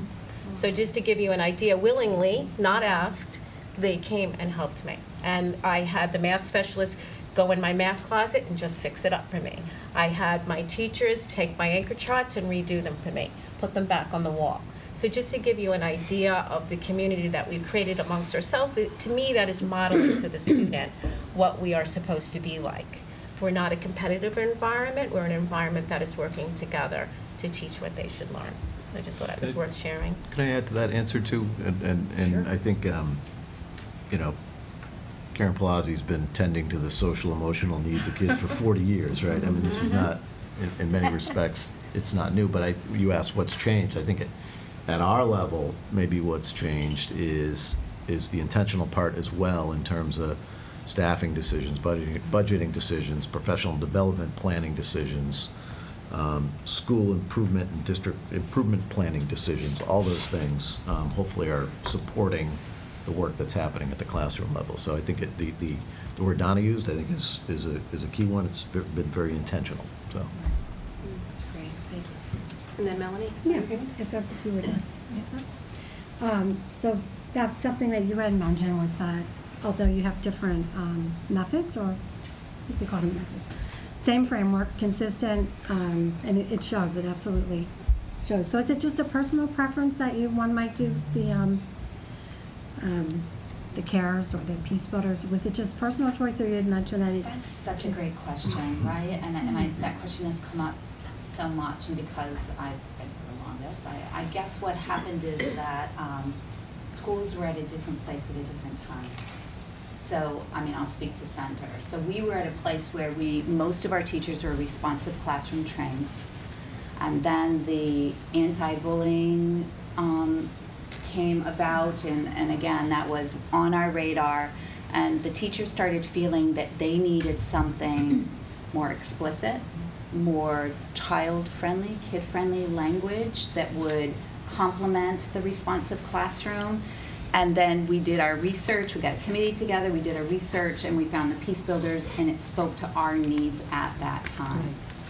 And then I could say the same thing for Blueberry. They were at a different place, needed something different for their community, Wolf Swamp the same, and yet we all had the same focus, but the communities were unique to what they were looking for and needed at particular times. Looking back, would we do it differently? Like, maybe we would have all come together, but right now it's the programs we have and the work we've put into it. I said it's like the character of our communities. It's our identity. It's become like who we are. When we say we're using CARES, or when Amy said, what does it mean to be a Blueberry, and they're doing the second steps in a Peace Builder. It's so we're really careful and thoughtful about making sure that we are addressing all of the social competencies, and we have work to do. It's not perfect. We know we have work to do, and we have to grow in that area. I think it's an ongoing process, and we want to make sure that when our students go off to middle school, they're going with the same social competencies, and they're where they need to be when they hit middle school. So I don't know if that helps, but I guess it's just the context. It's the context of where the schools were at particular times. Yeah, and it's clear that each of you have your own identity, and it is very special and unique when you talk about Peace Builders. I was just going to say, just because I haven't been there a long time, I think, it was different administration, so that's changed over the years. Plus, there wasn't as huge a focus. I mean, it's always been in kindergarten and elementary, it's always been a focus, but just because of the world we live in and everything else, and because it's become more a part of our curriculum that needs to be explicitly taught.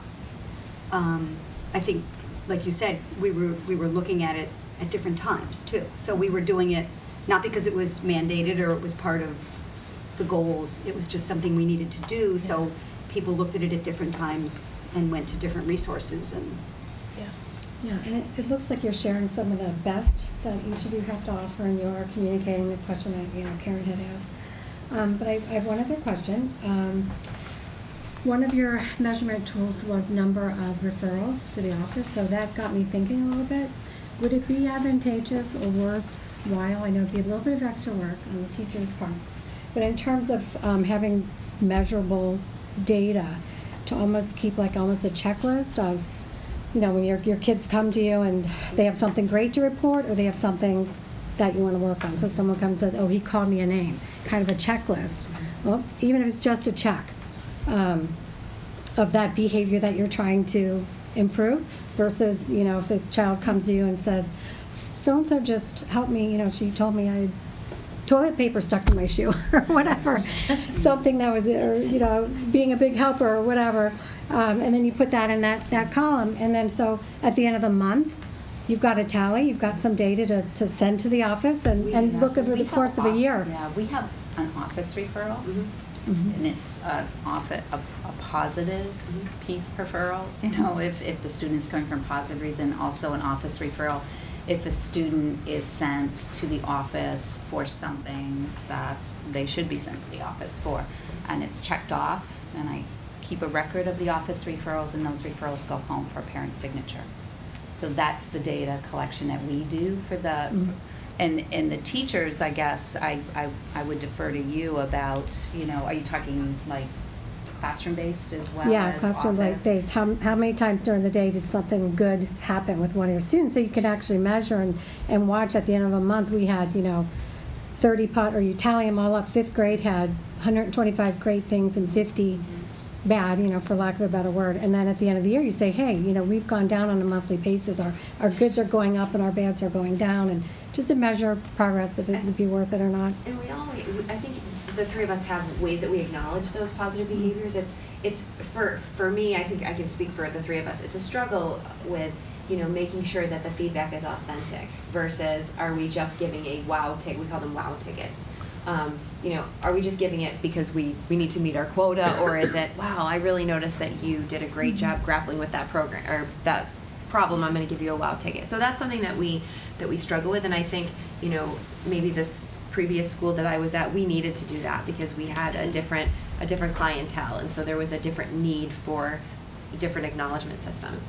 With the office discipline referral form, it specifies location, it specifies time of day, so we are also able to look at, you know, where was it happening, how many kids were involved, is it a repeat offender, those kinds of things, so we're able to, with our own forms, track that data as well. Maybe it's all of the behaviors coming from Mrs. Hansen's class, so now I need to go and, you know, address that specifically with, you know, maybe there's some management techniques. It also helps with that tiered intervention for social emotional. If you have a student who's been sent to you 2 or 3 times, you know, and it's an office referral, you know that they're going to need that next level of intervention. I guess I was just looking at it from the kids' eyes. Yeah. What behaviors are the kids showing that they're hearing what you're saying? I think what I go back to is what Michelle shared when she talked about Shelley Pantusco having the kindness wall in her classroom, and you're talking about the praising pass, praising something P's alliteration. And you know, in my school, I know that teachers do many different things. Some have, you know, you put a jewel in the jar every time, and once the jar gets full, the class gets a reward. So each classroom, depending on who they have in front of them that school year, has their own way of doing it. You also have classrooms that started doing it one way because it worked last year, and then you have a totally different clientele in your classroom this year, and maybe the kindness wall is effective, but you need to do a little bit more. It has to be more explicitly or direct because some students maybe aren't getting that feedback. So I think we're constantly adjusting based on our classroom makeup from year to year. I don't know if that helps, but I do think that we keep, you know, informal data of the expected behaviors that we're seeing. And as you said, the wow tickets, the positive praise. At my school, teachers will tell me, or substitutes will leave notes like that this person was really helpful, and I write postcards to the kids. So that they're getting that positive reinforcement. They love those. I'm just going to go out on a limb and say that I don't think each classroom teacher would want a checklist, something else that, and I'm not saying they don't keep track of it, but that specific, but something that goes along with the jewel in the jar or the marshmallow in the whatever. My kids see it. I called it a happy face jar in the past. Now it's peace tokens. At the beginning of the year, it was all happy to get everybody, you know, buying in, self-confidence. But I do have little sad faces every once in a while. It's not individualized, but it's, oh, we were really noisy in the hallway. We really need to work on that. Sad face goes in the jar. So my kids, so I can monitor it each day. I know, did we have a lot of sad faces today? and at the end of the day, I shake it up and I pick one out, and usually it's a happy, and we have our little way of celebrating. So visually for my kids, they kind of get to see, did we work really hard today and, you know, follow our Peace Builder rules, or did we have some things we had to work on to practice? So, I mean, that's a visual for the kids, and it's a visual for me. And you're able, you pass that on in terms of when you're meeting with, oh, I've seen, you know, this is getting better, or there's less of this. I guess I'm just looking at like. Yeah, it's a visual for me, and it's a visual for the kids. I mean, that's, you know, at my level. So in the 5th grade, I mean, it's a constant effort to make sure that, you know, an effort. It's something I make sure I do every day. Whatever I notice that's positive, it's said. In front of the whole group, individually, wherever we are, it's said. So this is helping them to bring self-awareness to themselves, too. I made a good choice today. If we didn't make a good choice, we gather around and we talk about it, whether it's one-on-one, small group. What could we have done better? We work together. I learned that through the teachings of Ross Green. What was the trigger that made them make that choice? Was it because they didn't want to do that math test? Is it typically happening in at that time, the bad choices that are being made, and helping them to realize it as well? So it's constantly visiting it verbally at the higher grade level and expecting it to come and thinking about it. It brings back that self-awareness and self-management piece. But the data, the point that you make about the data, supposing we're walking in line, I see some good choices being made. They did a great job all the way up. Certain students I would have necessarily not expected it all the time. I get to praise them that day for it. Something interrupts me on the way. I have a class waiting for me as soon as I walk up. When do I find the time to write that one of 50 compliments I made that today? And you can bet I spent time making 50 compliments. So it's just the authenticity that you mentioned, Amy, I think is key. To measure that data might be difficult. One thing that a lot of elementary school teachers have been using, at our school we've got about 7 or 8 teachers now using something called Class Dojo.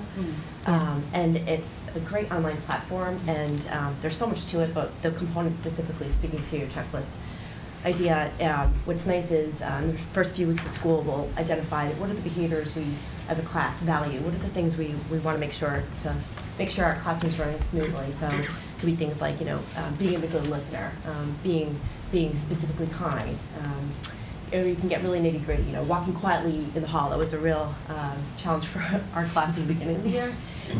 But I have my computer, and I'll walk around with the computer as they're transitioning to gym, and the kids will know, you know, I'm really paying attention to that piece, and I can, and all teachers that have been doing it, it's kind of nice. You have a very instant feedback. The kids hear a ping. It's kind of Pavlovian, but you hear a ping, and you know that's a positive sound. You know that they're showing that expected behavior.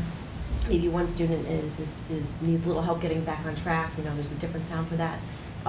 But at the end of a week, what I've started to do with the kids is track those behaviors, and I can pull a student aside and say, gosh, you know, I've been noticing lately you're having a real hard time staying focused in class. You know, I see about 6 or 7 times that this happened this week. You know, what are we going to do to get back on track for next week? We have a goal chart related to that. The nice thing is there's some instant feedback also with families, and so families can see that. It goes immediately to home email. So it's helpful data. Just one piece that it's been helpful in our classroom, and a few of the other classrooms that's been using it. So yeah. I mean, measuring data is always the tough part. How do you measure a lot of these things? But keep up the good work, because then they won't have to work half as hard in high school. Anyone else have I'll just close with my thank you, first of all, for coming, for assembling a team, giving a presentation that really for us is so important as a committee, because we oftentimes don't know what is happening in the classroom. So from the high school down to the middle school to now your team presenting, I think it's so helpful for us because it gives us that useful picture of how is this actually being implemented, where are they struggling with some components of it, how are they sharing it, how are we monitoring it, do we know that it's successful, and you've each given a nice representation of that. I think every group comes with the start of how much SEL is supported in the district, and I want to emphasize to all of you, and I maybe didn't do this enough with middle and high school, that we really, as a school committee, are truly partnering with you on this. We will vote our goals later tonight, but I just wanted to tell you like how important it is to school committee, SEL. It's goal number 1 for us this year. Not that any one goal takes more priority over another, but to engage all stakeholders to sustain the district's commitment to academic excellence and promote the well-being of all students with attention to physical, social, and emotional health. And obviously we have some objectives underneath that about how we would like to see that achieved. But I think for a committee, for us, we're in a spot where we want to use what we have at our disposal, I guess, and how do we support you in the budget and how do we support you in policy are 2 of the main ways that we can do that. So to hear you tonight, it just, for me, sends the signal that, maybe PD is a way budgetarily that we can start supporting more of this, because we have to find ways where we can make sure that you are supported in the work that you're doing. It's important to us, it's important to the district, it's important to all of you. I'm not gonna single everybody out because you all did a nice job of presenting, but I will say, just to close, Michelle, I love that you brought the books, because that's a way where I see kids are identifying with their emotion tied into a reading and writing exercise. But I also love that it's now in the library, because that means that's not just owned by that one child. If there's somebody else that's saying, oh my gosh, I'm like this too. I'm not alone in my feeling, right? So thank you for bringing that. Kelly, when we talk about teachers like embedding this and it becoming like you speak it, like you walk the walk and you talk the talk, I can tell it. So when we talk about teachers really like supporting colleagues and doing some type of PD, I feel like you're a good candidate for that, because you've embraced this. But I loved particularly how you talked about it's not just that you're changing the child has changed you, and we're all in it together. So thank you all. I've done so much work in your classroom with the peace jar. I'm so familiar with that. I know exactly what's happening over there, so I won't comment specifically, but great job. Thank you for coming. Please always be in touch with us in terms of anything that we can do as a committee to support. I look forward to the video and watching the whole thing and making the kids the stars. So thanks. Thank you. Thank you.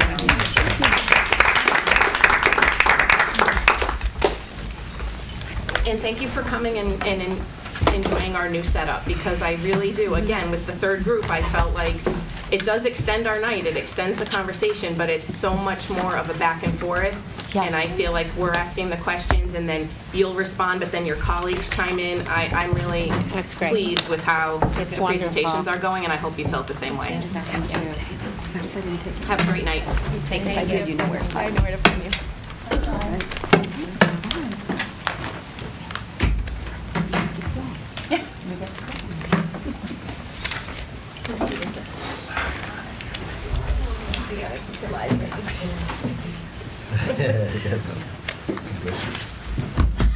So we will move on in our agenda as we're bringing our group back to the table. We'll have Reggie rejoin, and Diane and Tom and Sue, but then we can move right into our administrative reports, and we'll start off with the superintendent's report.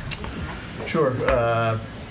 Most important thing I can report tonight is that there's no score in the Red Sox, apparently. 0-0, bottom of the first. I know Mr. Maz is probably... I don't know why. I want to know how you know. Carla telling you, or? So I offered some thoughts on the Japanese cultural exchange. It's in your report. We heard it earlier. Appreciate the committee's interest in that cultural exchange. I think it's the first time we brought the group, in recent memory anyways, to the committee, and so it's great to showcase that cultural exchange. Leaf Gala, November 3rd, 6:30. Twin Hills Country Club. I want to mention that we had an opportunity recently to meet with representatives from Long Meadow Police and Fire, specifically on reunification planning, and so reunification as an important component of emergency preparedness. We feel like this is sort of a new and important direction for us in terms of keeping all students and staff safe. And so we'll be working at some point in the future on some tabletop exercises to sort of drill and practice those reunification plans that are currently being developed by our principals. Tax ceiling task force, I think that's on your agenda later on, so we can share our thoughts later there.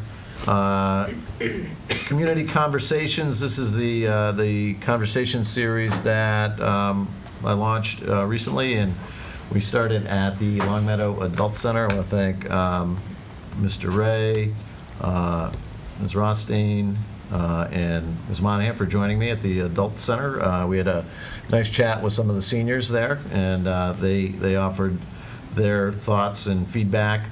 They were especially, like us, they were concerned about the overall wellness of kids. They were more interested in that, really, than they were some of the academic issues that we talked about. So that was interesting.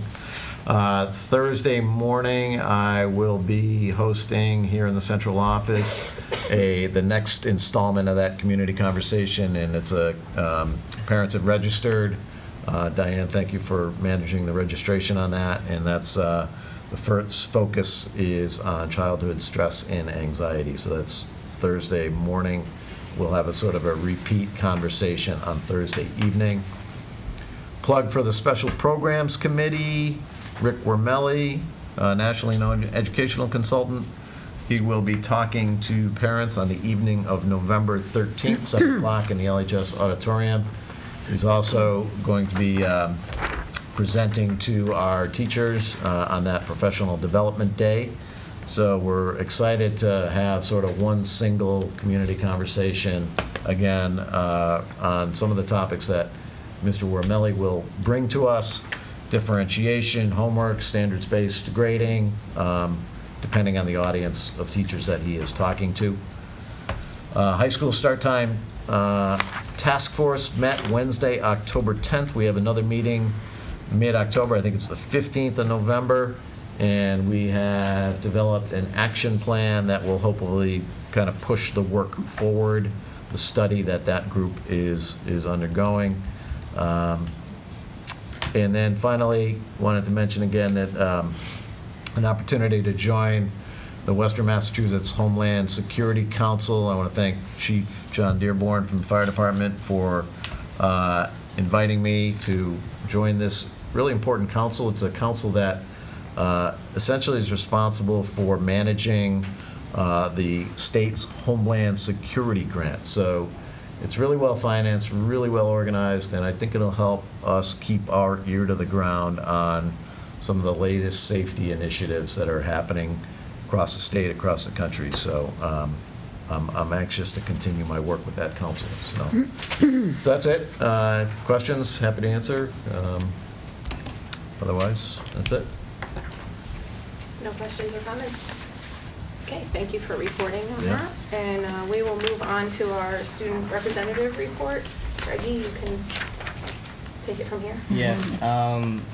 We got a few thoughtful suggestions the past few weeks, which is not something we're used to. One person suggested that transfer students, when they come in, that they be paired up with a peer leader. That way they could get like more comfortable with the school. And so I like that idea a lot, so I'm going to talk to Mrs. Warren about that one. Another student suggested that we have every student have a mandatory meeting with one of the school's social workers. I'm not so sure about that one, but we have a meeting on Friday with like all like the school like representatives, so I'll bring that one up there. We had college fair Monday for juniors and seniors. So that's where a bunch of representatives from colleges come up in the cafeteria, and we get some time to like look around and like talk to them. There's a concert tomorrow, and just a comment I had on the Improbable Players Day. I thought Mr. Lander's speech at the like end of it all on like sexual harassments and like Miss Roy did like a whole thing on consent, and I think those were like I got the most out of that part of the day, and I think that's like something that's not talked about to like it's never talked about like in front of like the whole grade. So I thought that was cool to see. Thank you. Anyone have any comments or questions? I do. Yeah, Thank you Ryan. for that college thing. I got a gift from my junior, about 15 to 20 colleges that we can now go visit thanks to that. Wonderful. Then it did its job, yeah. Yeah, they're not cheap. We only brought in the expensive ones for you. Anyone else? Thank you, Breggy. I think you always bring us some really great and insightful things that you guys really have your ear to the ground. I do have one question I've been hearing. Has there been any discussion amongst the high school students about the football games? And I feel like last week the game got changed to an earlier time. Like, how is that? People didn't like it.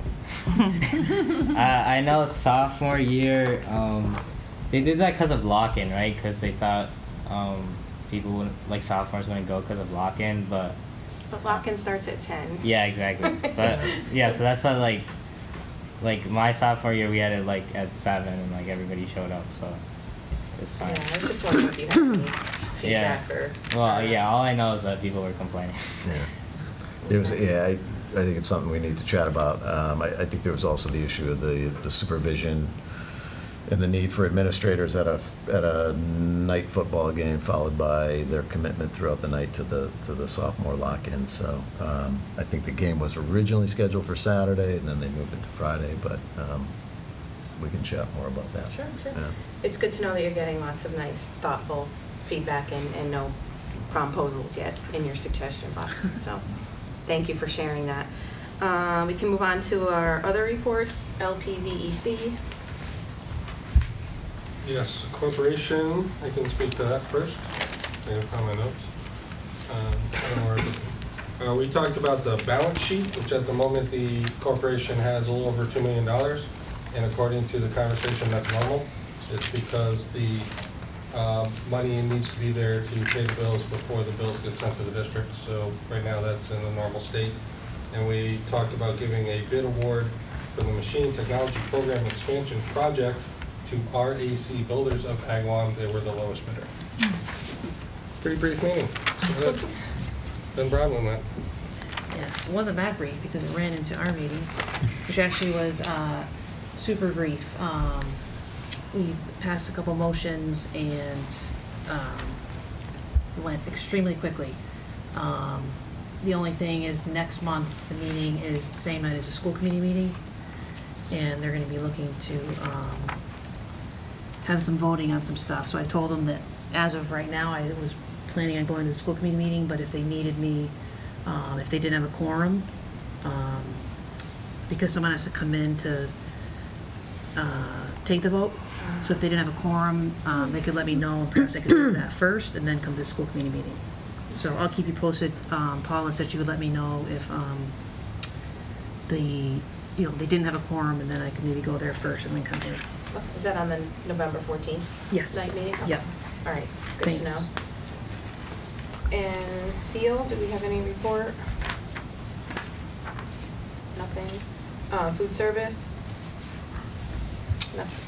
Go ahead. We did meet. We met today, as a matter of fact, our first meeting. We got an update on the transition from food cafe services. And then the start of the school year, staffing update. A majority of staff have been retained. Most of the leads have been are returning who were here last year, so it helped with continuity of service. We had some feedback in terms of some ideas relating to marketing of the program, both to students and to families about what's going on. And we also looked at some participation data. Our next meeting is scheduled for early December, where we will be going to the high school and having lunch to sample what they're serving and see if it kind of lines up to what our expectations and hopes are for the program, which we intend to do at all 3 levels throughout the course of the year. We also suggested maybe ways that they could get some feedback from students. We recommended that they contact Mr. Dunkley to get on the agenda for the Student Advisory Council to come and meet with them and just kind of hear some ideas and maybe some feedback from the students regarding the program at the high school.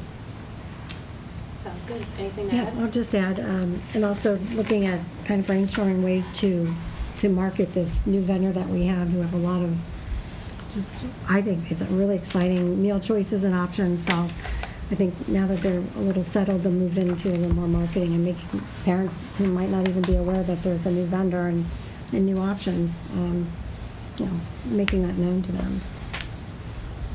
That's about it. That's good. I know I'm in central office a lot, and I see the employees coming out with their uniforms on, and I comment on that. They look nice.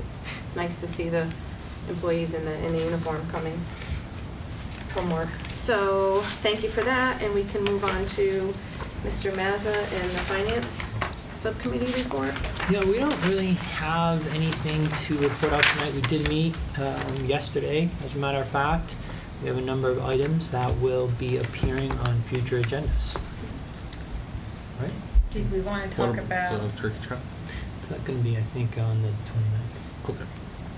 Do we want to talk about the motion we made to recommend to the school committee the approval of the full-time billing? I think we were going to do that on the 29th, unless you want to take it up tonight. It wasn't in the packet, and it wasn't on tonight's agenda. Okay, that's what I was wondering, I because know the you building had some requests were not. concerns about. But the, yeah. Do we want to? We can wait, discuss that because after, we'll want that and info. You'll want it. Discuss whether or not you want to discuss it on the 29th, is that what you mean? Yeah, I mean, I think it's, yeah. Run into a little bit of hurdle with the 29th. When we met, we just met last night for finance sub, and we did propose that we would bring some motions and do a mini meeting before the 29th, but the 29th is technically not a school committee meeting, it's a joint meeting with the select board, and when I got home, I realized we really only have a quorum for that select board joint meeting. There's only 4 out of the 7 of us attending that night on the 29th, so I didn't feel like we should bring motions to just 4 out of the 7, even though that's technically a quorum. I don't think it's a good idea to vote on the motions before the budget meeting when only 4 of us are present, so we were thinking we would push that back a little bit and do it before our norms and protocols workshop on the 14th, if that makes sense.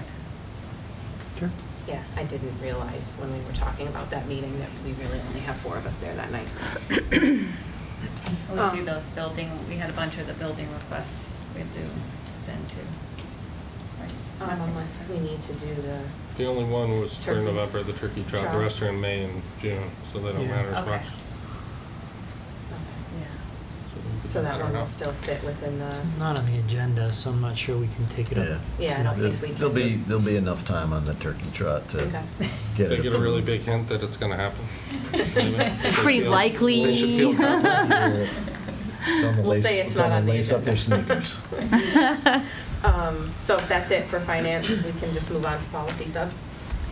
Okay, so policy sub met on Friday. And just in the essence of time, we made some policy decisions, but they won't be up on the website yet because of we didn't have them posted for the 48-hour notice to present them tonight. But we settled up some old business with policy BEDG, which is in minutes and the note to minutes that MASC had put on their policy. So we did get clarification of that from our attorney. And the summary of it is that it's pretty much what we've been doing, that our notes should just be a gist of what is going on and not a narrative. So we are just going to leave that off of the policy. We use the policy that we currently have, but we are going to be adding an additional paragraph that was suggested to us by the state in terms of the timeliness of getting the minutes to you all and voting on them. So we'll be adding that, but we'll bring it to you at our next meeting for the first reading. And the other policy, KEE, it was found to be really obsolete and not used anymore, so we will be voting that out, but we'll be presenting that also for first reading at our next meeting. New business, we met with the high school principal, athletic director, and assistant superintendent of finance to discuss ways to reduce stress and anxiety of athletes and to kind of better balance the weight of academics with the responsibilities of athletics, basically. So more specifically, one of the issues that we discussed at great length was the amount of time associated with travel to away games, in particular for varsity teams who might be gone for 6 or 7 hours in a given day and could have several games a week, or that could possibly happen a couple times a week. And just trying to look at what our options might be.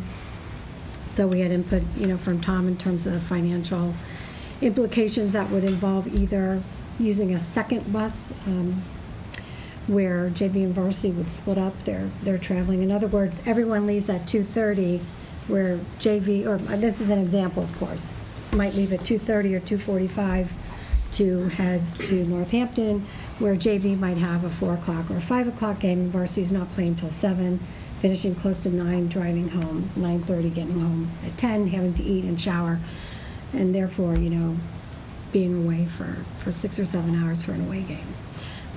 And so, again, some of the things that we discussed is having putting a second bus on to take varsity a little bit later, to have them leave at 5 o'clock or 5:30 for a 7 o'clock game. Or in school districts that are closer, in East Long Meadow, Agawam, something under 5-6 mile radius, maybe having the bus loop back around, because, there are differences in what we pay for a bus, and in terms of it gets there at 3:15 and then it sits, we pay them one rate to sit there until everyone's done and comes back home.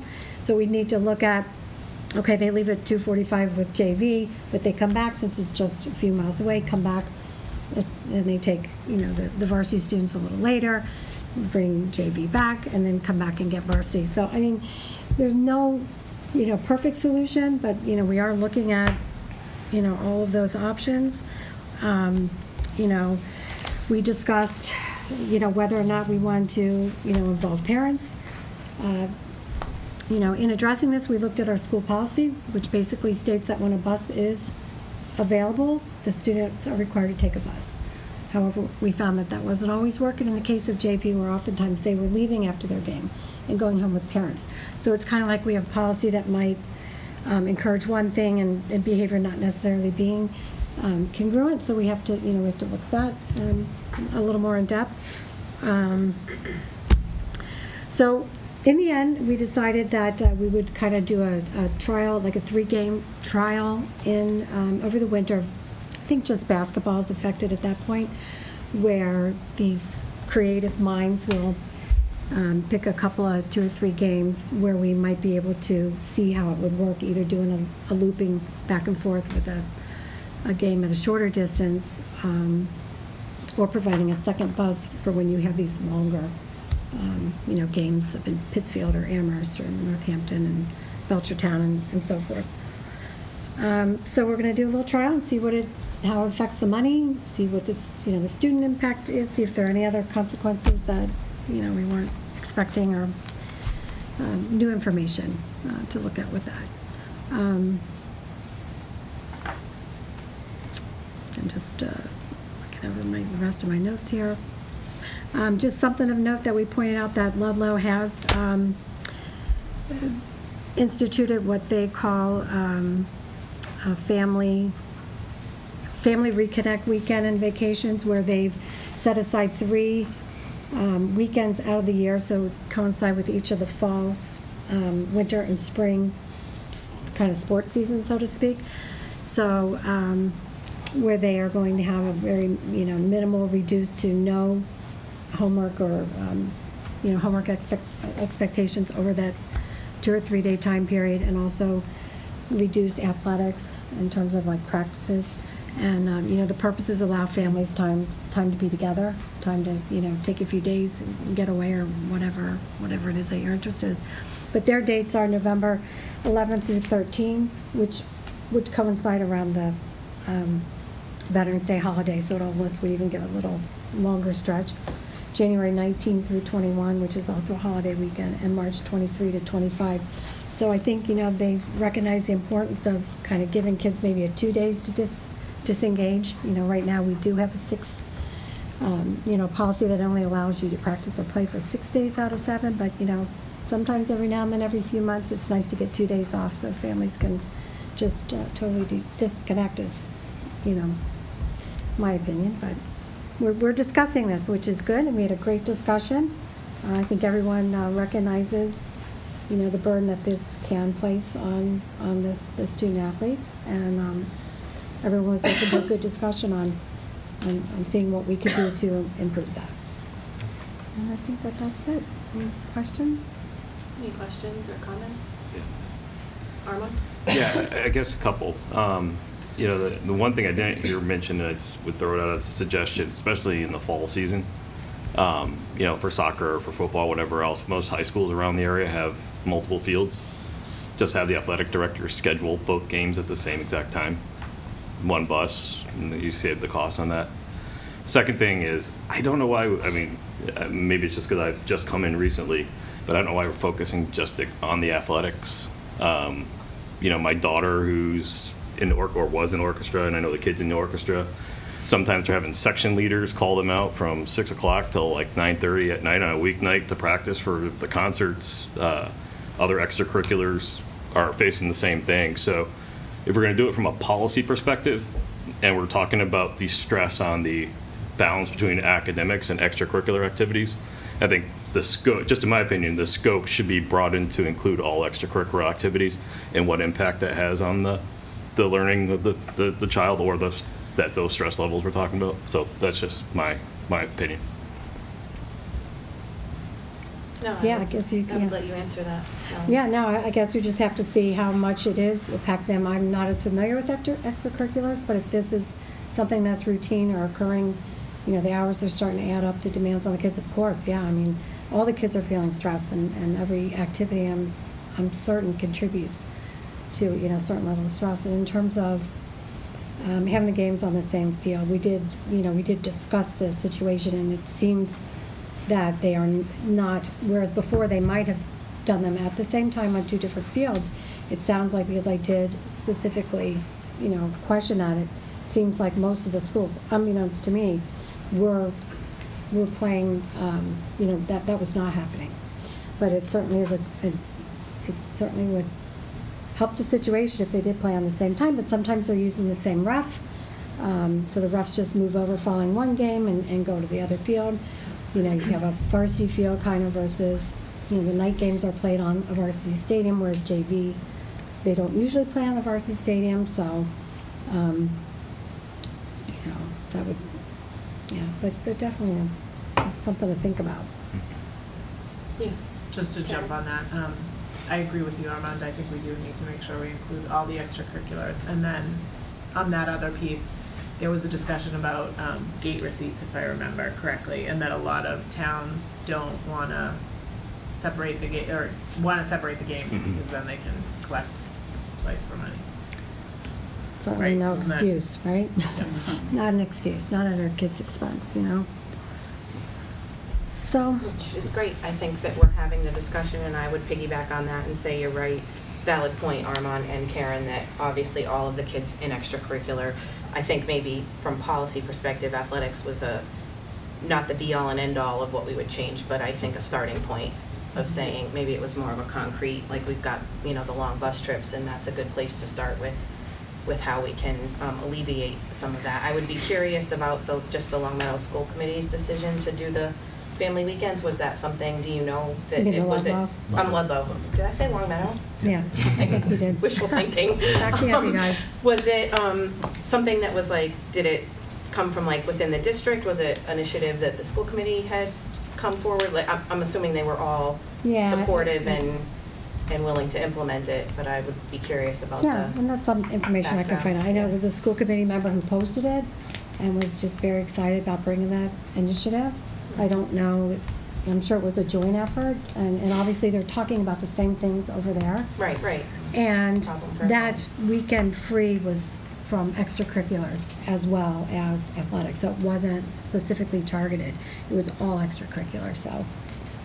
touch base with the administration in Ludlow to find out. Yeah, I'd be curious to get some of Yep. the history on that. Yep. So thank you, Melanie, for all of that good information and those discussions that are happening. Evaluation Subcommittee. Ryan, we don't We have didn't a- meet, so we have nothing to report. And then, Marty, if you want to pick it up with the tax ceiling task force. Sure. So task ceiling task force, I have a hard time with that.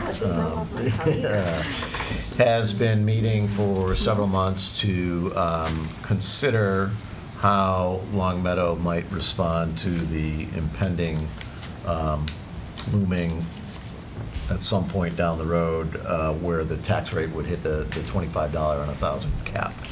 And so the task force has looked at it from a number of different angles. They've talked about, potential cost containment strategies. They've talked about revenue enhancement strategies. And where the discussion went most recently was around legislative relief strategies, and specifically consideration of whether or not there ought to be some legislative solution to the $25 cap, which was established when Prop 2.5 came online back in the 80s. And so the thought among some members of the task force was that that's a sort of an arbitrary, or it may perhaps an antiquated cap that ought to be reconsidered legislatively. And so that's kind of an update of where where the work of that task force has been recently. And Mr. Mazza and I have been attendees. It's a task force that includes representatives from Senator Lesser's office, Representative Ash's office. The select board is obviously represented, the town manager, and then there's a handful of community members. And then our collective bargaining groups, both on the town side and the school side, are represented on that task force. So some good, constructive, rich discussions, but I thought it'd be worth the committee kind of understanding where that group is right now. Any questions or comments on any of that? Great, thank you for reporting in on that.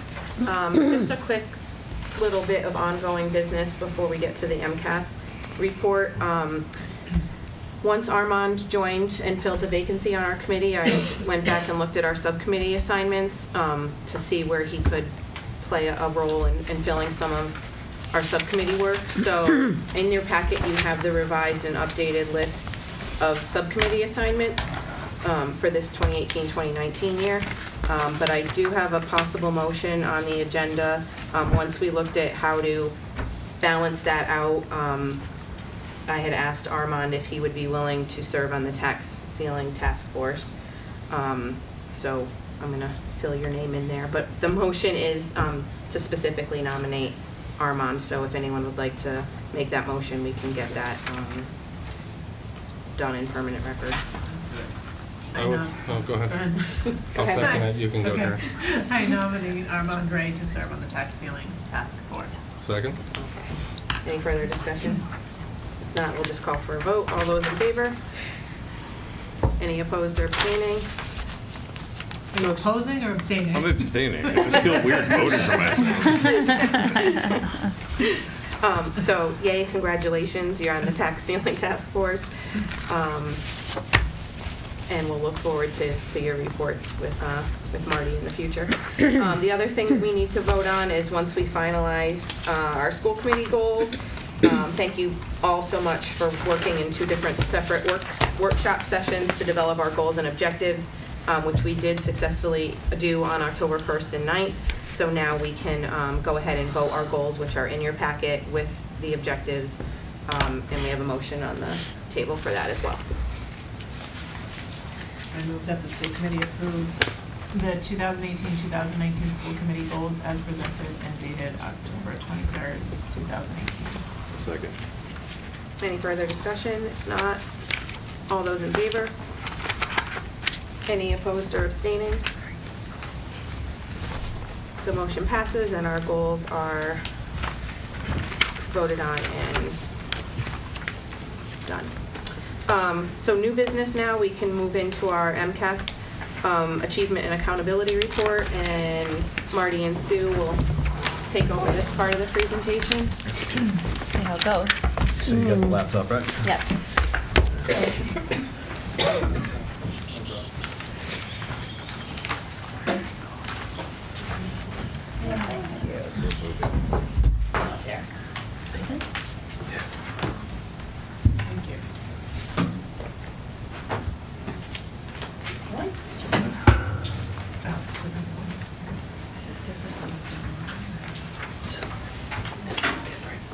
Yeah.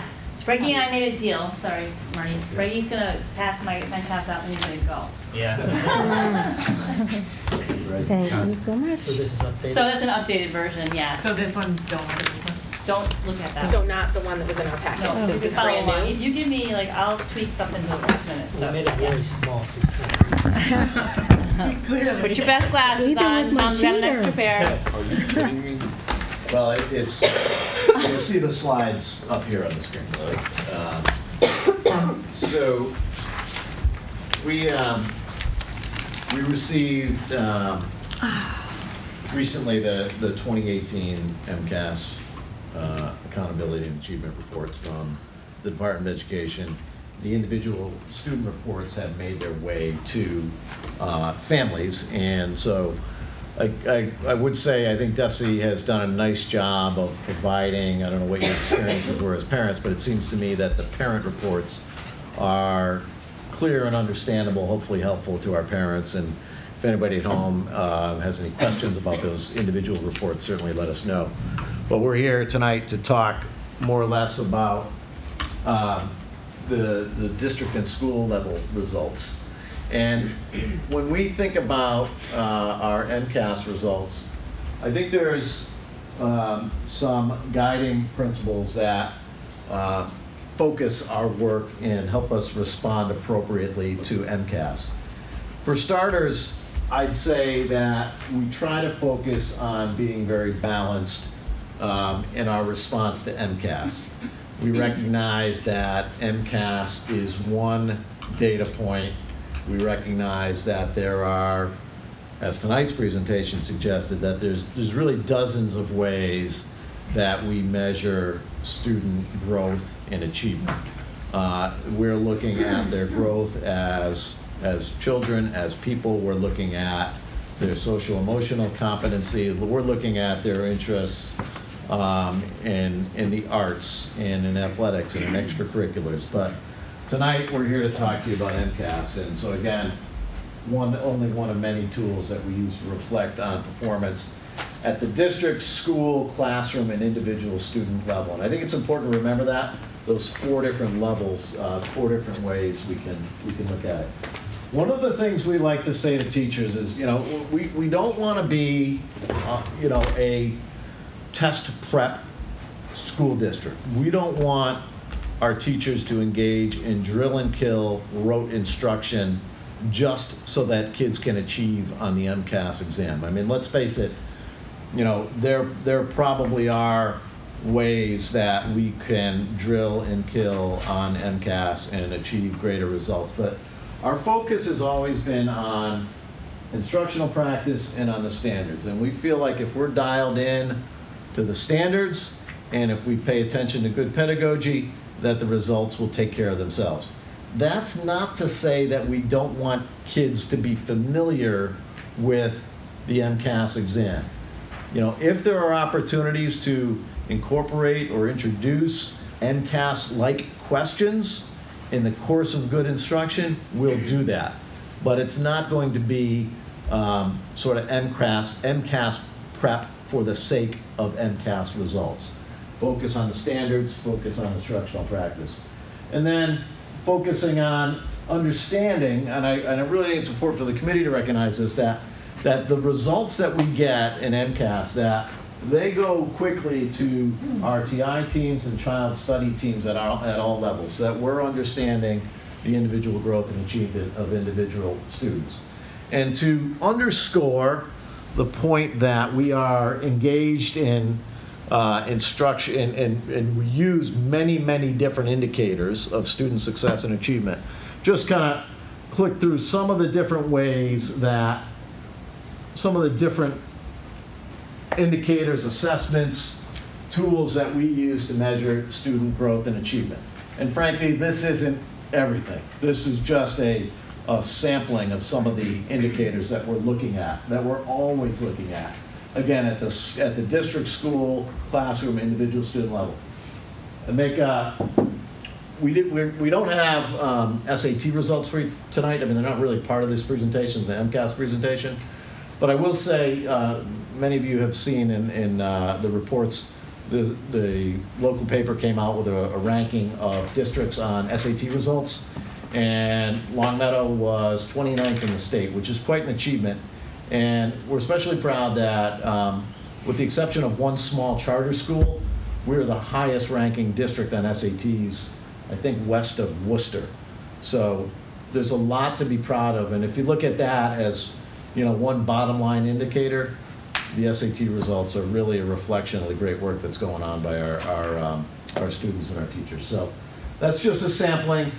There's so much more that we look at in terms of understanding student growth and success. So the rest is Sue's. I'll be happy to click through for you. Or I got you got your clicker? high tech here. All right. We tried the smart board this morning and it was an epic fail. So this is as high tech as we have, I guess. But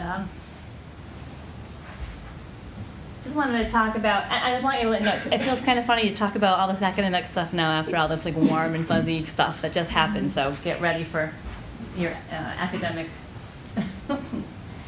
So here's some ways we look at MCAS data. I'm not going to read every bullet for you.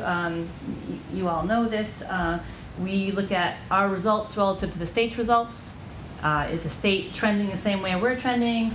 If something looks fishy for us and we didn't do particularly well in an area that we thought we should do, we look at the state to see if the state was trending down as well. If that's the case, we consider the reasons why that might be, bad test that year, other kinds of things. We look at how we do relative to similar districts in the area, districts towards Boston. We look at changes over years. And Marty talked before, but we can look at this from a district level, a school level, a classroom level, and a student level.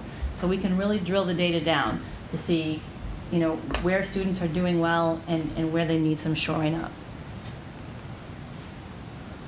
So this is another interesting MCAS year. So we only have 2 years of data for K-8 students. They took the next generation the last 2 years for ELA and math.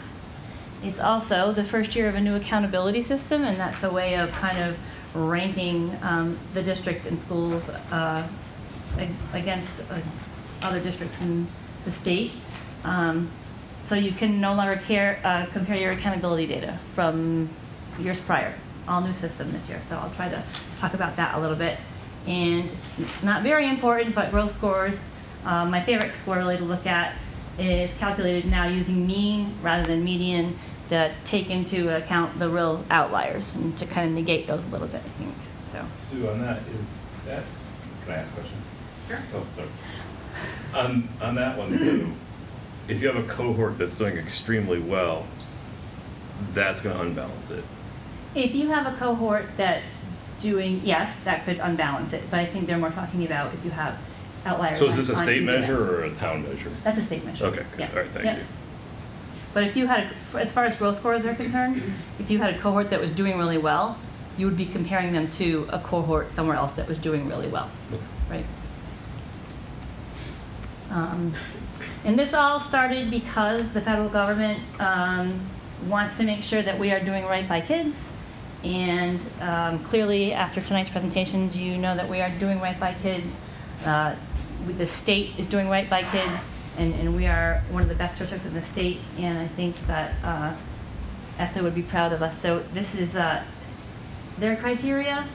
They want us to look at academic achievement, measure of student growth or progress, emphasis on lowest performing students, that is new this year, graduation rates for high school, progress in achieving English proficiency for English learners, that's a new measure this year, and at least one other measure of school quality.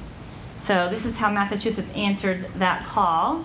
We consider MCAS data for growth and achievement, ELL assessment data for our students who are not native English speakers, chronic absenteeism data, We look at students who have been absent more than 10% of the school year, and advanced coursework completion, the graduation rate, which is fantastic, the dropout rate, which is nil here, and then the data on our lowest performing group.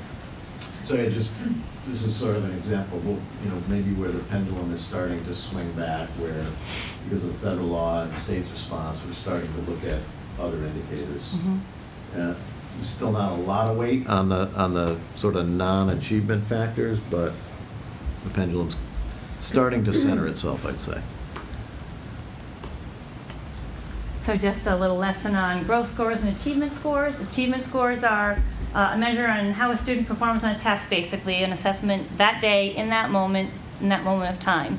So it's a snapshot of how students are doing on their math and their ELA and their science, and lots of factors weigh in on test taking. Some students have test anxiety. Some students are amazing test takers. It could be the test is a morning test and they're an afternoon kid. So there's all kinds of factors that come into play with achievement scores. Growth scores are a better indicator of how a student is doing, or a group of students is doing, because they measure the growth over consecutive years. And they're kind of hard to explain, but a group of students performs on an assessment and they get a grade of X, let's say. They are compared with another group of students who performed similarly and got the grade of X. And then the next year, those two groups are compared and their scores are compared. So you can see how students really grew against their very similar like peers. Okay. Can't see that probably. This is just the achievement levels that you probably got. Let's see, all of you got MCAS home this year? Most of you? So, not all of you, most of you, right? Got MCAS home? That's their indicators for achievement levels and 2.0. And then we also had the legacy tests, so in science and at the high school, and those are different indicators or different achievement levels to take a look at. So we had a whole lot of assessments going on. We did the math earlier today. I can't remember now, Marty, how many different assessments we had, but 17, 18, something like that. Between grades 3 and 8, ELA and math are the new next generation MCAS, and the computer, and they're on the computer, and science is the legacy or the old test, and it's paper-based. I don't know why it says computer-based, sorry. In high school, students are taking the legacy MCAS across the board, and they're all paper-based. They were last year. This year, everyone's on the computer. Everyone's on next gen. So these are our weighted accountability measures relative to what ESSA has required of us and what the state has decided. We look at achievement, student growth, English language proficiency, and additional indicators like absenteeism and things like that. And this is for grades 3 through 8. And then the measures for high school, they spread them out a little more because they look at other indicators like dropout rate, four-year cohort graduation rate. Extended engagement rate is an interesting one. That's how we do with our students who need to continue on. We don't necessarily get a diploma, but need a 5th year to get ready to go out into the workforce. So that's a great indicator in my opinion. This is just a humorous slide. This is how the targets are calculated. So if anybody wants to do this math, it's funnier when I put it up there, but. It has been the accountability system. The achievement results we're 2 years in, but the accountability ratings that we received, this is our first year, and that's how our target accountability rates were established. So if there are any actuaries, we could use some help. But Sue has taken a deep dive into into understanding how our accountability levels were determined, and so. Yeah. Not as funny as I thought it was going to be. Here's our categorization of schools for accountability, different than the prior years. The majority of the schools fall in this area here. The goal is to have schools work towards meeting new targets. Schools that meet targets of at 75% or over are meeting and schools that meet them between 0 and 74 are partially meeting. And then they pull it apart a little farther than that. But, So you call, this replaces the old 1, 2, 3, 4, 5 ratings that the levels. that DESE would, that previously had given schools. Right. So here's how we fared. Meeting targets and partially meeting targets. This works. Here is the percentage at which each school met targets. So anybody over 75% met targets. Those between really 0 and 74 are progressing. And then a percentile rank is assigned to students for an overall performance, and it's just compared to like schools, similar schools. So all middle schools are compared, and everybody gets a percentile based on their accountability. And there we are again.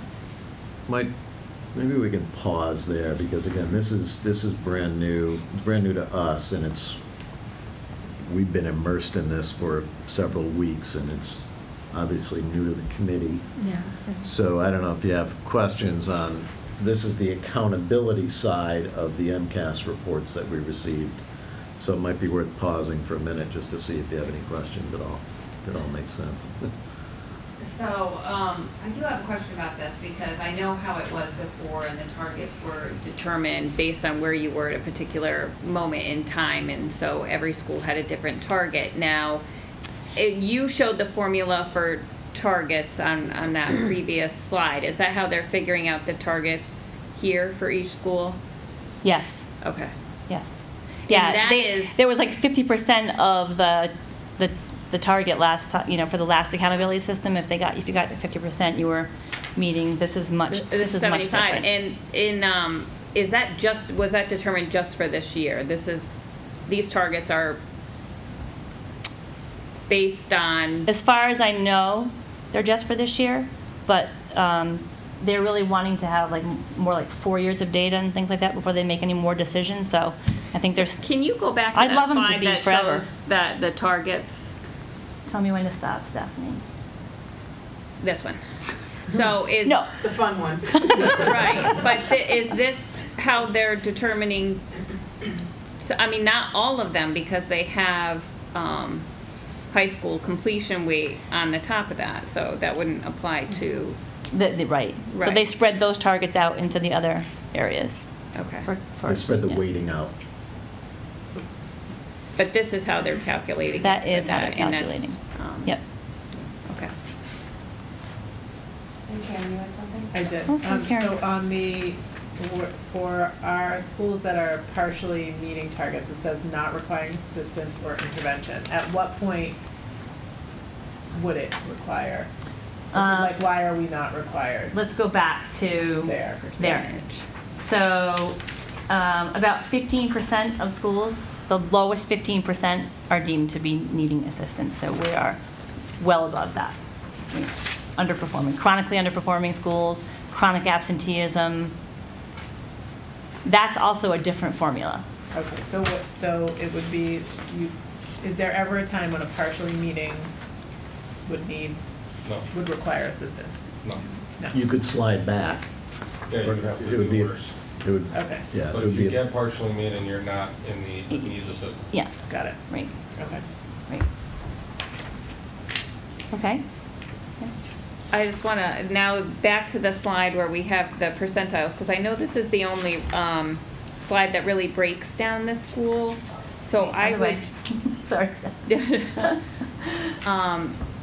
At a future date, I would like to explore, and there's more data. I had gone through this, and I know it's broken up by district, and I have looked at it by subgroup. I've looked at it by school, and I would just ask at a future date, whether it's a workshop or something, I'd like to look at the variability that I see across the schools. And that for me, there's benefits, and I agree with you, the student growth percentiles is what I look at. That's a big one. But then another piece, that's a red flag or a flag. You Mhm. know, there's some things with MCAS that, you know, you don't, the minutia. But when something stands out and I see this variability, and you think about where what you want to target, how you want to target, where you want to put money. You know, these are benchmarks that are the same across the district, and you have people performing differently. So I'd like to explore that, whether we do it in a workshop or something, what's happening and where we can support, or what's working and what's not. That would be a fun way to do it in a workshop, I think. I think maybe that's a Where we better. can pull up different reports and look at them. Yeah. And, yeah. So I know this was one slide that broke it apart by the school, so I just wanted to But I would offer that just thought. comment on that, and I'm glad you brought it up, because I think our initial discussion was this is going to give you an overview of MCAS and how the district did, with the intention of whether at a meeting or a workshop to bring the principals back in and do more of a More, Q&A maybe a or little have deeper those dive into the data a And little bit. I hear that, and I think that each principal will present, but I think as an you know, in sort of what this is presenting is that overview and looking at it holistically, whereas one principal will report on their school, but not looking at it as across like the elementary, which is 3 schools, or the middle schools, which is 2. Yeah. And I really would like to look at that scatter and variability that exists, that maybe the principal can't speak to the others. Right, and I think for us it speaks to curriculum alignment. Like that's something I think about when I see disparity. Potentially. You know, whether it's, like if I look at Glenbrook right now and Williams, and then I look at Center and Wolf Swamp in comparison to Blueberry, I always go to curriculum alignment, like what's happening where the somebody would be differences. performing at a bigger gap. So whether we can discuss that, whether it's going to be a a workshop and who we invite to that, and I think we do address that.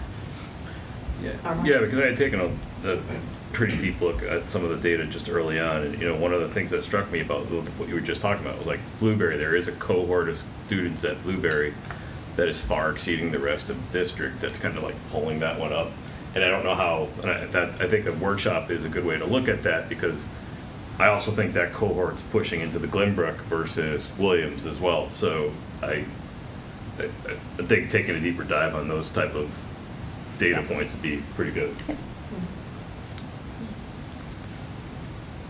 So to be clear, the principals have taken a deeper dive into it already.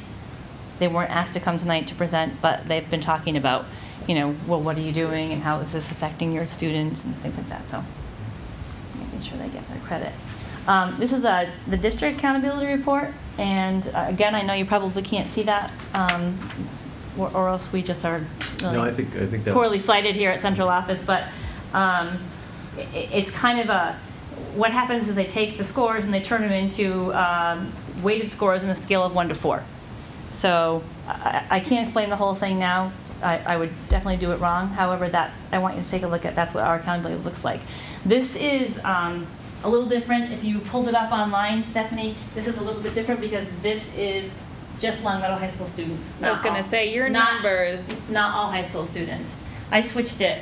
Okay, because I have 86 and 66 there, and you've got 92. That included our out-of-district students. Okay. That one. So I just wanted to look and at that's Long good. Meadow High. It's interesting because I was wondering, there was quite the discrepancy between those percentiles where you had 86 and then you had 66 between the all and the lowest. And this is a little closer, but it's still a bit far. So we're trying to understand that district level report versus the Long Meadow High report. Yeah. District level 912 versus Long Meadow High 912. So that's something that we got to look at. Our MCAS scores get reported back for our students that are placed out of district by us in schools that we fund. Those students are required to take MCAS. So those scores get reported in our data. Did you have any thoughts about even between the 92 and the 75 there being that gap there? They seem to, but anyway, we can talk about that later. Oh, we've had a lot of thoughts about that. Okay.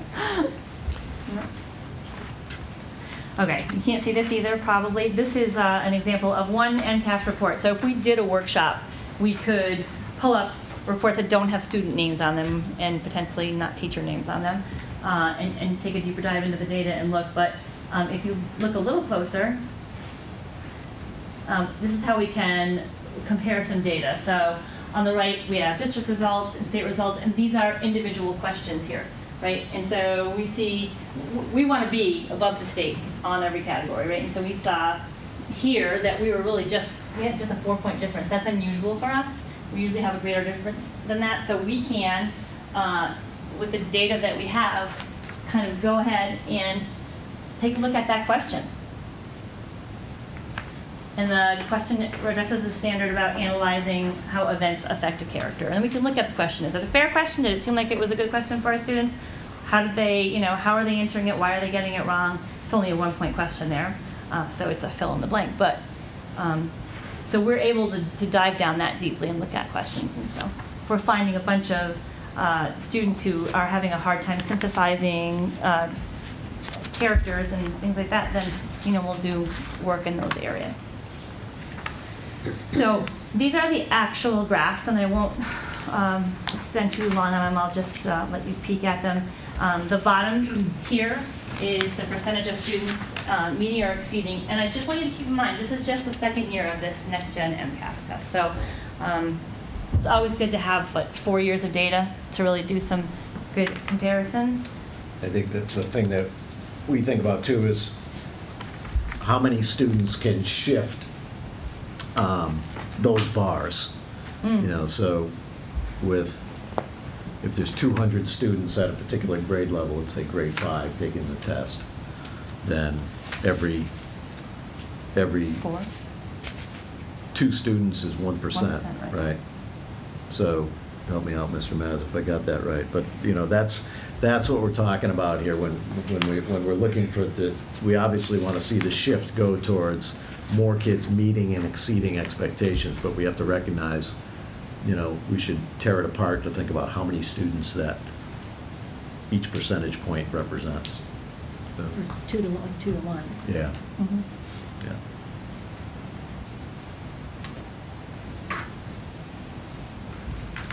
Sorry, I will slow down if you'd like me to. This is the district's comparison against the state. And in almost all cases, we've exceeded the state MCAS. It's tough because 2 years of data, we also have to ask ourselves, how many years establishes a trend, and when do we want to make the big instructional adjustments as opposed to, perhaps the minor instructional adjustments, relating to a particular standard. So.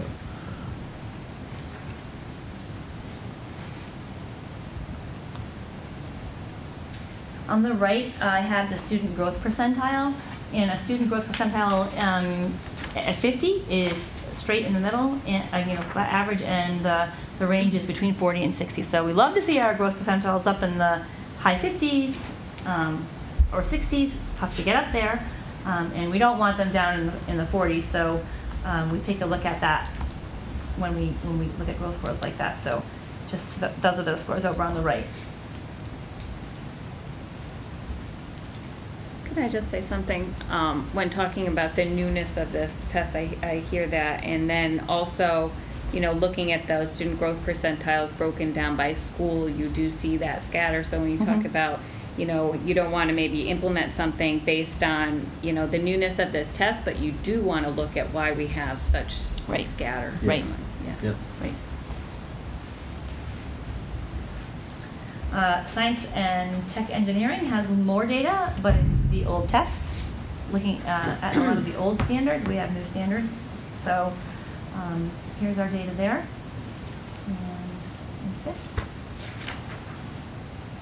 And this mirrors the state. We looked at the state as well.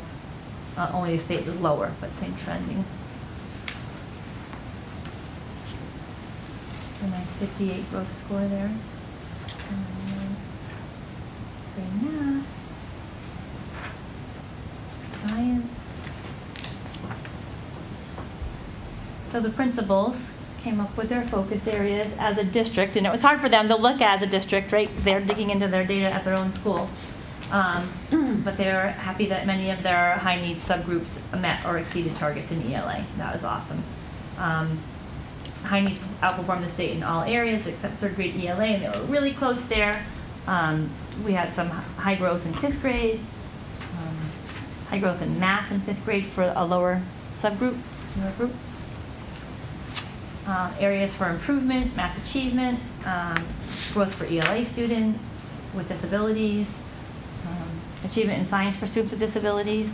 I mean, we're always, part of the new accountability system is a focus on bringing the lower group up, right? Kind of trying to close that gap, which is why they put an emphasis on the lower group as far as accountability is concerned. They really want districts to stand up and take notice of these kids.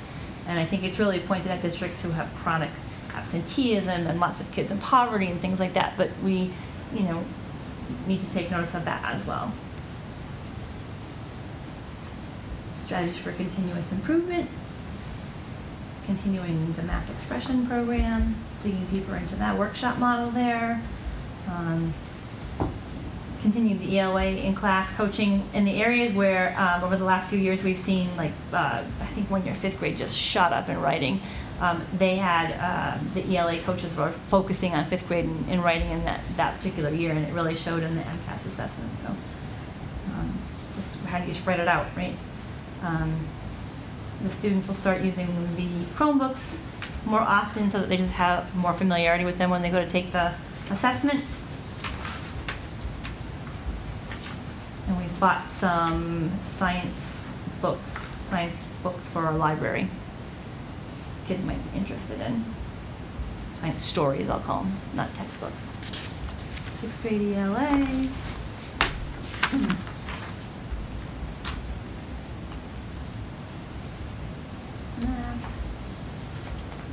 So that growth percentile of 44 was a concern. They're digging into that at grade 6 to see what might have happened there. Looking at the cohort of students. 7th grade ELA.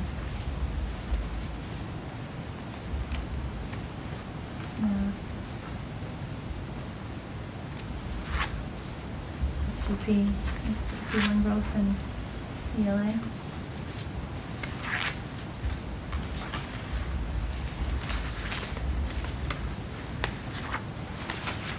A lot of kids there. And the trend is, too, as kids move through the year, their scores go up. In all subjects, usually. 8th grade math, that was a great jump there. Different kids, don't forget, you're not comparing the same kid when you're looking at achievement scores, looking at a different group coming in behind, but.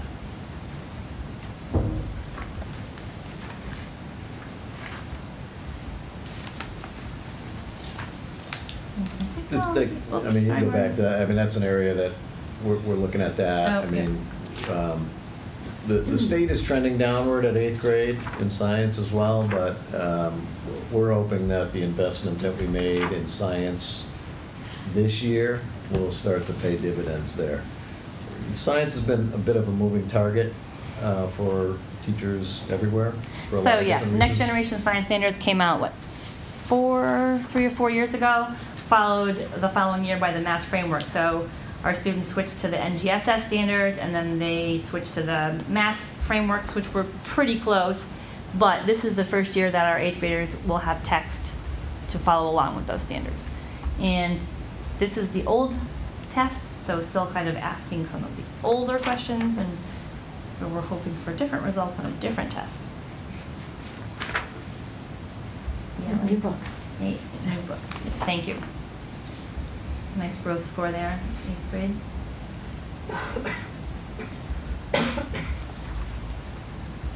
Grade 8 against the state. Wanted to outperform the state. And our middle school principals are pretty happy that both of their middle schools are in the top 25 percentile of schools.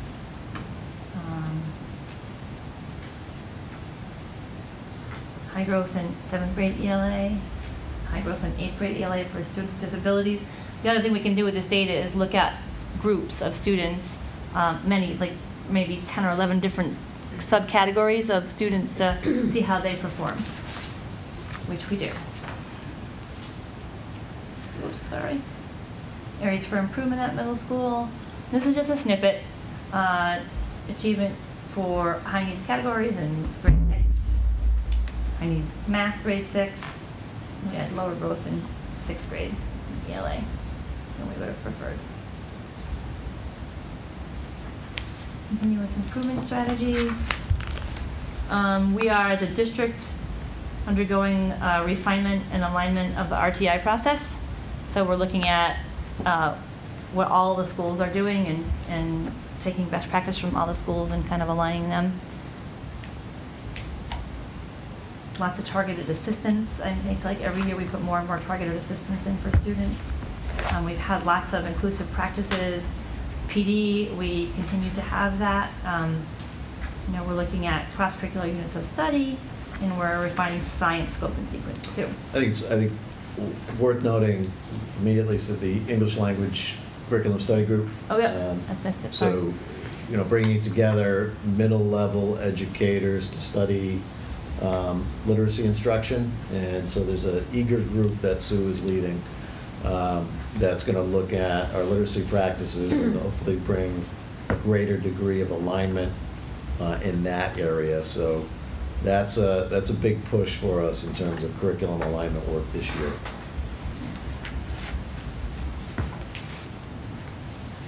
Tenth grade ELA, by the time our students get to 10th grade, they are on their way to great things.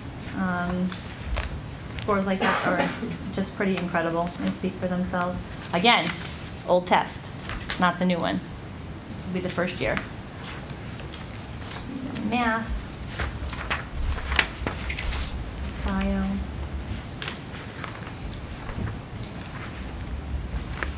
I mean, just the difference in the state advance compared to us, I think is pretty impressive.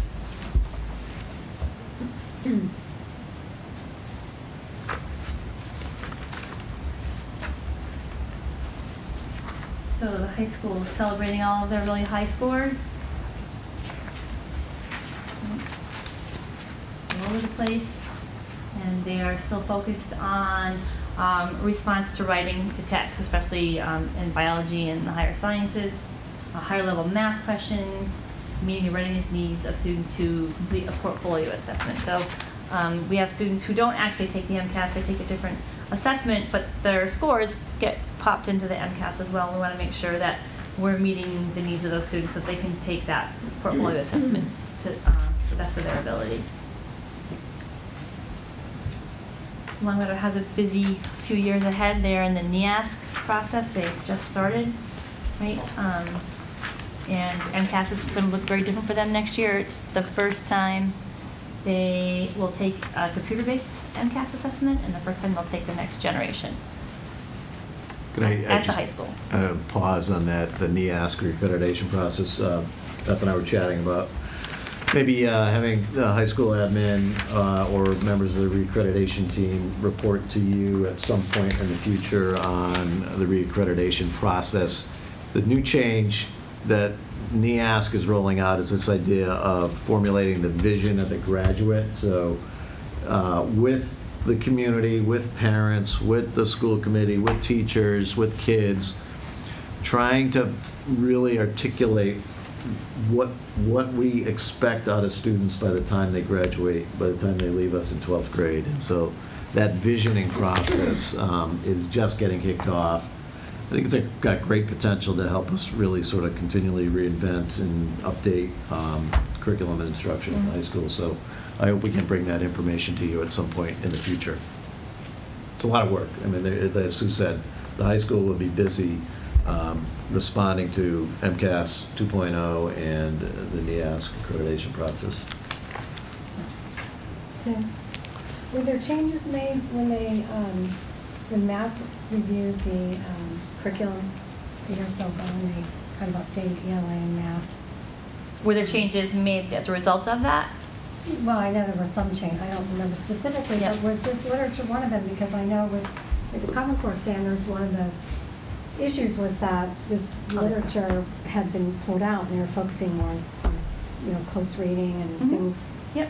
Text. Deep reading, synthesizing, analyzing text, analyzing,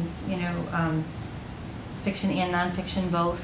And so, as soon as the frameworks were changed, the English department at the high school and the middle school got together, looked at literature that they wanted to kind of dive into, some deeper, richer texts, and so they were on it pretty quickly. They're anticipating the new assessment, so they've been doing a lot of work in that area. They're doing cross-curriculum units. They're writing in history and social sciences at both the high school and the middle school, in science and in math as well. So they're gearing up for it. But yeah, that was as a result of those. It was a framework modification, kind of. It was not a whole new revamping of it. That was one of the risks associated with that, removing that fiction and some of the other literature, that there was going to be some loss of critical thinking.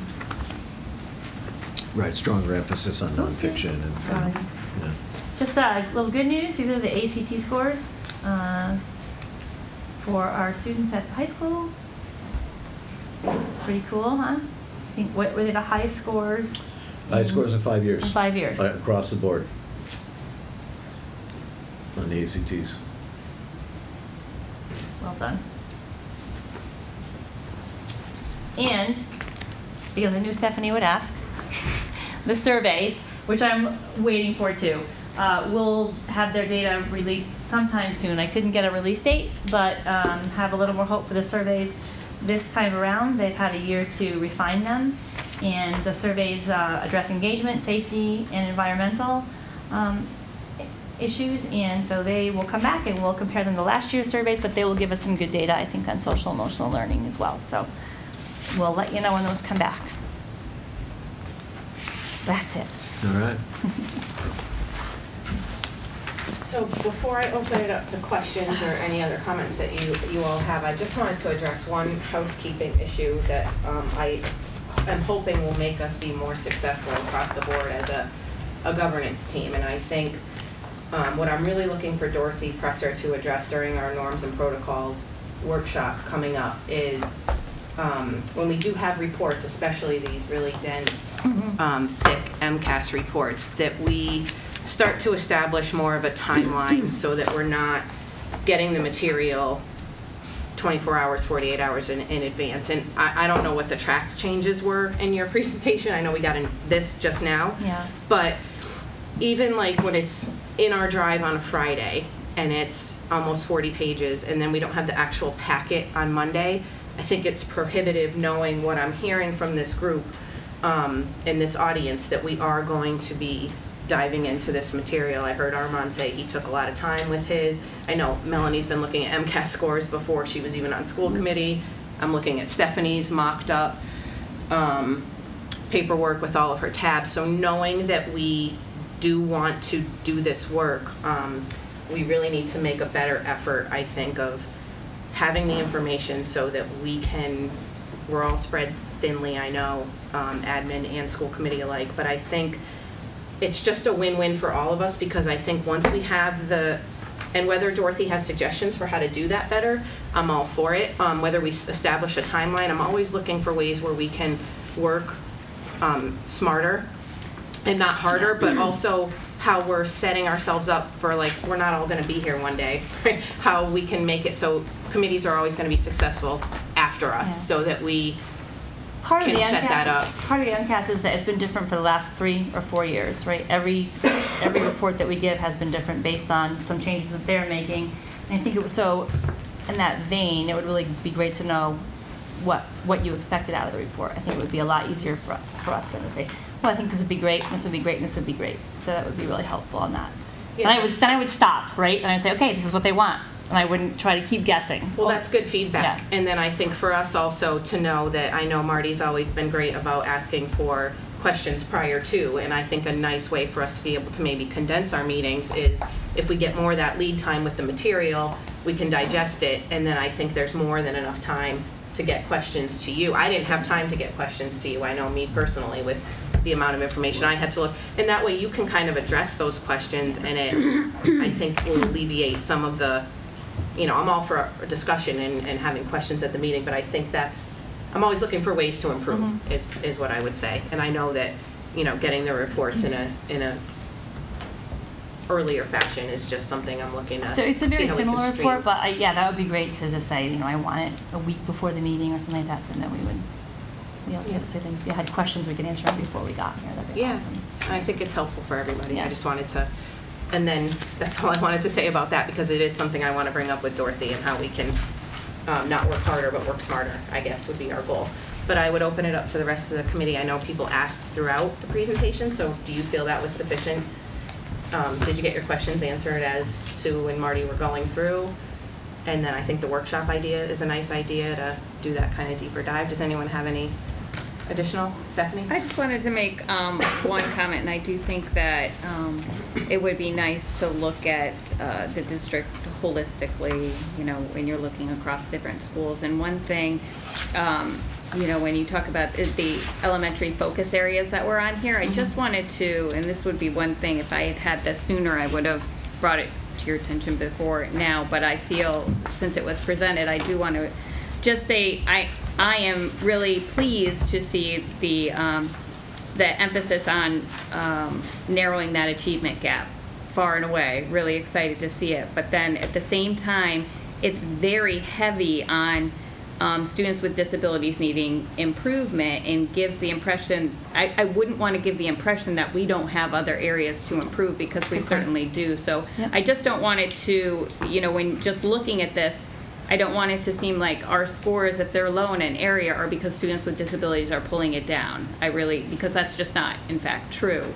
So when we talk about areas of improvement, when we look more at this, I think I'd like more of a holistic as well view across the schools, looking at that scatter, and then you know, I think this was just where some principals were looking, you know, target and just picking certain things out. And that's totally, I appreciate that you're saying that, because I was trying to understand where, you know, some areas for celebration, it was just kind of picked here and there, you know. Like what they wasn't, felt proud of. It was hard work for them to kind of look at. Right. Like from a bird's eye down, you know, they always want to dive in and fix whatever that they thought wasn't good enough. And so I think that's where it comes into play, where you're looking at the district as a whole and the differences between the schools, and doing what one principal isn't necessarily going to be looking at for the other school. And, and I think that that is one benefit of the MCAS, is being able to do that. So I'd like to see those areas for improvement, really looking at it more, you know, holistically across the district, and not just heavy on one subgroup. I think principals struggle with that exercise. Say Center School did extremely well somewhere and Blueberry didn't. And I think it's a really hard conversation to have, like, for principals sometimes. Why did you do so well? Why did we do so poorly? And, you know, there's this pride and celebration kind of happening here, or wanting to happen, and this, I feel badly about it over here. So it's I think it's that context of curriculum alignment, which is also part of our, you know, what we're looking to address. So I think in the context of curriculum alignment, that's what I would be looking at. Is there a difference there? I mean, you're going to have some variability, but when we have noted that the alignment is not occurring, that would be one thing I would check out, you know, whether that's in fact it, or maybe there's just some, you know, I don't know what it is, but I thought maybe a workshop would be a good You should place come in, to and we should maybe talk about what we want to see at that workshop. That might be helpful. Okay. I think, if I can. Yeah, go ahead. So I've been living this for a few months now, since this is part of my daily life, and you can see the subgroups and exactly which ones did worse. And for us, first of all, we didn't get the targets until after the test.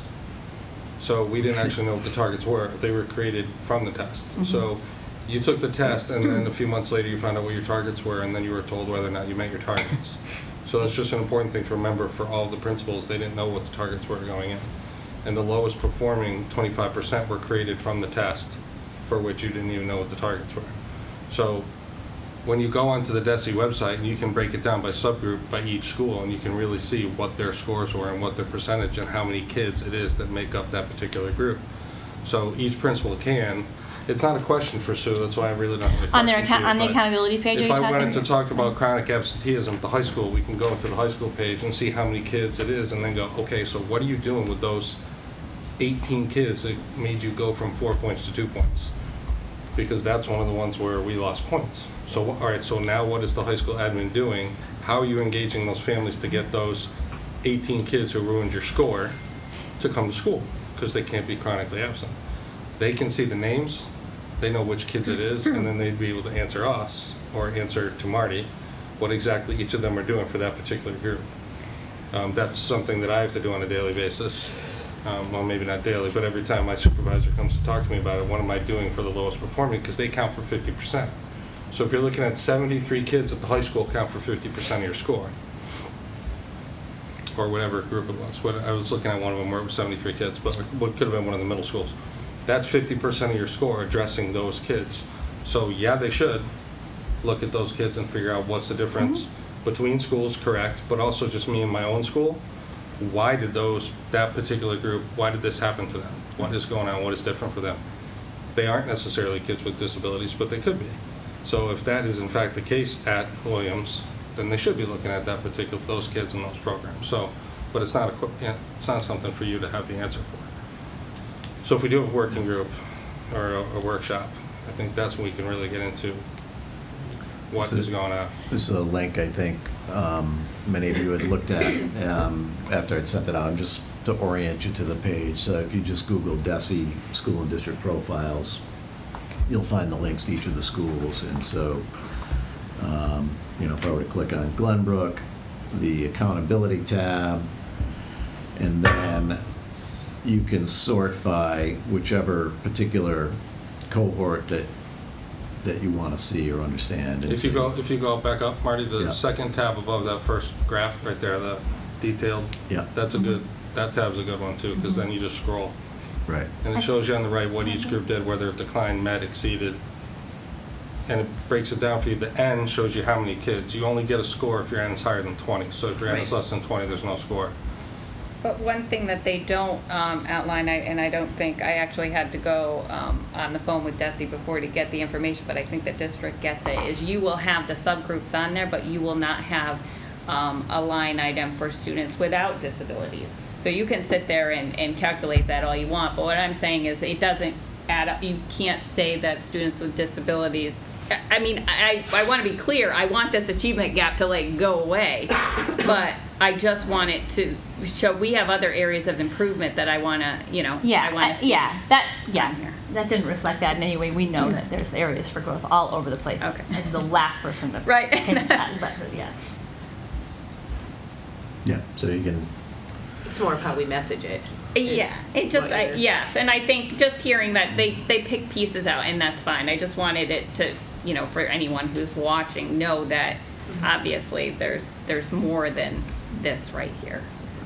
But I do appreciate, that DESE is looking at, the state's looking at, we're looking at it, really wanting to get rid of that achievement gap there. But we have a lot of other areas that we want to see too. Anyone else have anything? Thank you, Sue, Thank you for the work on that, and thank you, Marty, for the presentation and the work on that. And we will follow up at some point with a workshop. We can move on to our resolutions for the MASC business meeting, which is the school committee members will be attending the MASC Mass Joint Conference on November 7th through the 9th this year. Next month actually, and the MASC annual business meeting occurs on November 9th, which is the Friday of the conference. I believe it's at 3:15. So enclosed in our packet are the resolutions that I asked everyone to look at being brought forward for our consideration, and the school committee also needs to provide guidance to vote a delegate as how you would like that person to vote on their behalf. But first we have to obviously appoint the voting delegate. So then we have a motion for that, and then we do have the 9 resolutions. So once we appoint the delegate, we can then move on to that. So we have a possible motion if anyone wants to. I guess we should obviously clarify who's going to the conference. I know Ryan's going, Karen's going, I'm going, Melanie, Bronwyn, and AJ, are you available? We're in the middle of our move. Yeah, right, not. And Bronwyn, you were, correct? Yeah. Going, okay. This vote will be taking place on Friday, though, correct? Yeah, it would be on Friday. I mean, I think I said in my email, past history, what we've done is nominate the chair to be the delegate. I'm happy to do that. It obviously does not have to be me. I'm okay not being the delegate, whatever you guys want to do I will just to have move be this leaving along? Before then, I would probably be up first thing in the morning. I'm leaving to go out of town, so it would not be me. Okay. I nominate Beth Barron to be the Long Meadow School Committee voting delegate at the annual MASC business meeting. Second. Can't say I didn't see that coming, but no further discussion. Call for a vote. All those in favor? Any abstaining or opposing? I'm abstaining. So that passes.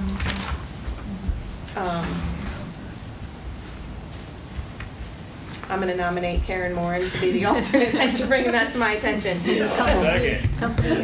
I'll nominate Karen Moran to be the alternate delegate at the MASC November 9th delegate meeting and voting. So Armand is seconding that. Any further discussion? All those in favor? Any opposed or abstaining? I know. Karen, you're the delegate. You walked right. You're the alternate. You walked right into that one. So doing that, I noticed it's 3:15 on that Friday. That they didn't do it. No, they did that, it. They They did it, I earlier think, at the on. beginning last year, right? Yeah, Like a because I know Wednesday. a lot of the population falls off it. I'm just curious why they made that change.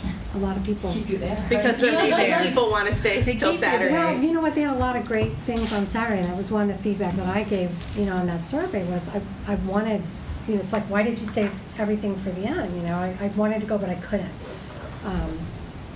So, not that I don't want to stay, but somebody wants me to somebody drive has back to from stay. the Cape on a Friday. Yeah, you're not going to be leaving at 5 o'clock from the Cape on a I'll Friday. stay. so There's a couple of Saturday ones that I do actually want to go to too. But anyway, in the interest of time, we all looked at the resolutions. I know Marty had said if we had any clarifying points that we wanted to ask him. Otherwise, we can just move through these, start making motions and voting. I grouped them all together, but I have no idea how the vote would, I don't want to anticipate that we would all be unanimous, because we certainly don't have to be. Do you want to wait for each one? Like, I have a question on Resolution 5. Do you want to wait? No, I think we should do, well, why don't you just do the questions? That's kind of a general question. Now, we'll wait one second on that. Sure. I think we would do our questions first if you want to clarify any of the specific, and then Bronwyn, what was your question? It's just a general question. So, this stuff goes out to all the school committees, and then you bring that to the conference? Correct. All the school committees get the resolutions. Some school, from what Marty and I had discussed, some school committees, this is like their big event of the year. They really focus on the resolutions, and they spend a lot of time weighing them, and then each school committee is represented by a division. So I believe we're Division 5. Can't be sure on that, but we're all broken down into a division, and then once we go to the conference, your delegate would be present and be your representative for how they would like to know how all of the school committees are voting on these resolutions. There are some school committees that ignore this process, and then there are some that take it very, very seriously and debate it at length. Okay. Well, on that note, I'm just going to add, to me, a lot of these issues are not clear-cut, and they're very involved, and I would have to do so much research for me to feel like I could appropriately give an answer to these, that I'm actually not very comfortable giving a vote and may abstain from voting on a lot of the issues. It's kind of like, the ballot issues that we have coming from. So I have the ballot booklet in front of me, and I can read those, and I can say, well, this is if you vote yes, and this is if you can vote no. And some people say, well, it's very clear. Yes vote does this, and no vote does that. I don't see it that way. I don't think it's very clear at all, a lot of these issues. And I don't really have the time to put in, and I understand the school committee's role in having an input, but I myself would have to spend so much time, because that's what I do, before I feel comfortable voting on probably the majority of these. So I may be abstaining from voting altogether. I guess I would say to that point, and maybe Diane or Marty could answer this, I'm not really sure when the time frame is when MASC rolls out the resolutions, because I'm just thinking going forward for next year, maybe we move the MASC resolutions if we want to put more weight or emphasis on our discussion. How soon do they establish those? I know. Normally much earlier. Yeah, They were late and we didn't receive any mailings on it. And I'm not sure, I don't know if any committee members received them. It was late though when I got it We too. did not get any of the Didn't I get it booklets this in week? our office. Yeah. It's this, right? Yeah. Yeah.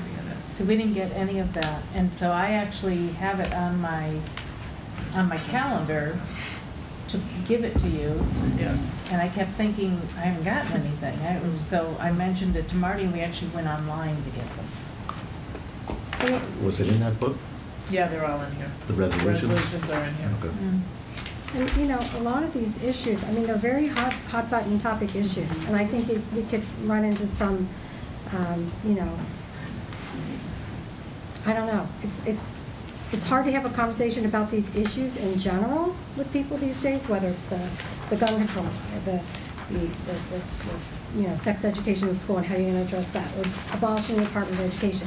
I mean, so many of these are, I don't know, opening a discussion, I don't know how that would go either, because I think a lot of these can be politically motivated. I mean, one of them happens to be on the ballot question, so you can't pull the politics out of it.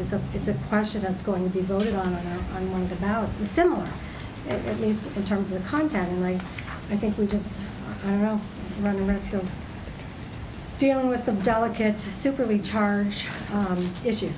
Is, again, my own point, so I may just not be contributing at all. I would agree with you. I think that last year, I would say the resolutions were not as emotional or weighty. But knowing that, you know, we do have to go through them. Did you have a specific question about one, or do you think maybe we just start going through them in that way? It sounds like we might have some discussion. Resolution. Yeah, so let's just start with one and go down the, so we do have a possible motion for the first resolution. If anyone wants to make the motion, then I can open it up to discussion. Some, maybe we'll just have no discussion at all. Some, maybe we'll have a little bit of clarifying information. Move the school committee support resolution 1, rejecting the arming of educators. Second. Any discussion or comments on that? If not, I would call for a vote on that. All those in favor? Any opposed or abstaining? Abstain. So we'll move on to, I'm sorry, Stephanie, I didn't see your, was that a motion pass? Yes, Okay, sorry. I did. Yeah, I was gonna move on to 2 before I realized. So possible motion for resolution 2. Move the school committee support resolution 2 on small and rural districts. Second. Any ongoing discussion or questions on that? If not, I'll call for a vote. All those in favor? Any opposed or abstaining? Abstain. So that motion passes as well. Move the school committee support resolution 3, elimination of the federal Department of Education. Second. Any discussion or clarifying questions on that? Could I offer clarifying? Sure, For absolutely. anyone watching at home, the motion is to reject the elimination of the federal Department of Education, so.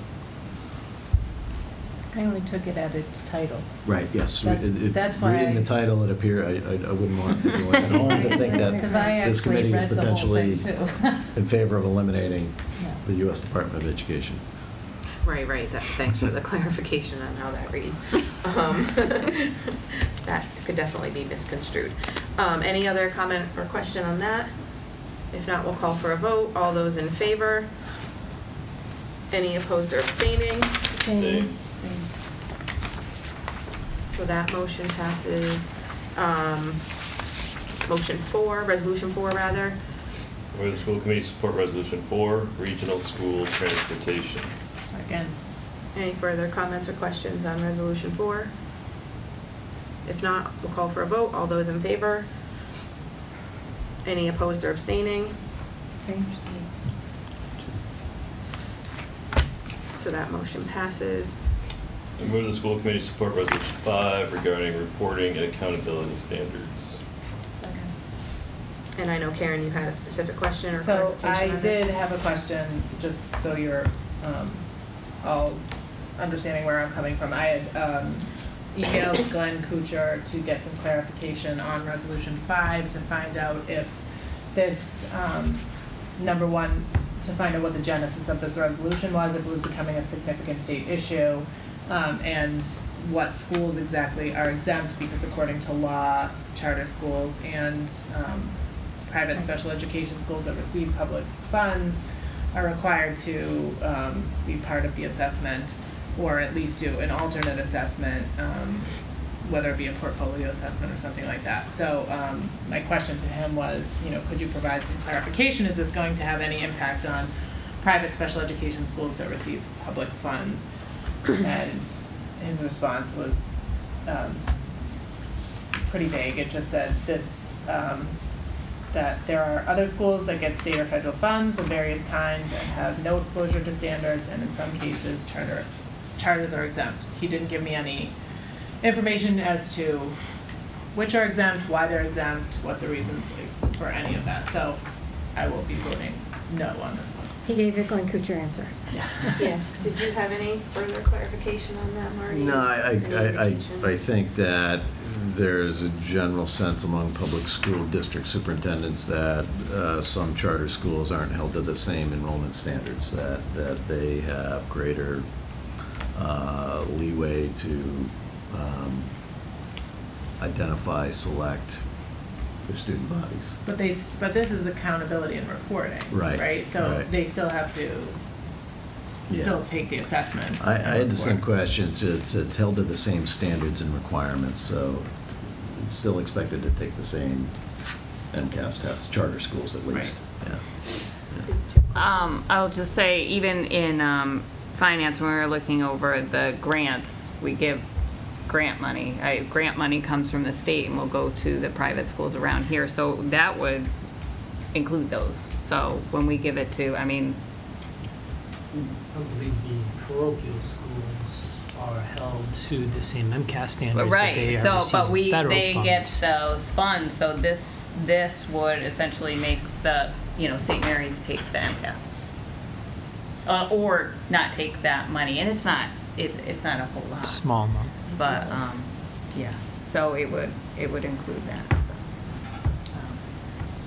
So it may be one of those things that we don't have a whole lot of information on. I think the vagueness of this, Yeah. This could go off in a bunch of different directions. Yeah. This might be one you want to stay away from. Yep. Seeing that there's no more discussion, we can call for a vote on that. All those in favor? Any opposed or abstaining? I'm abstaining. That's opposed. Yeah. We should do, let me do it separately. All those opposed? All those abstaining?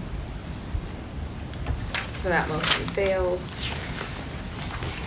And we move on to Resolution 6. Move the school committee to support Resolution 6 regarding reproductive health education. Second. Any discussion or clarifying questions that need to be asked? If not, we can call for a vote. All those in favor? That person is. Any opposed or abstaining? Okay, so that motion passes 5-2.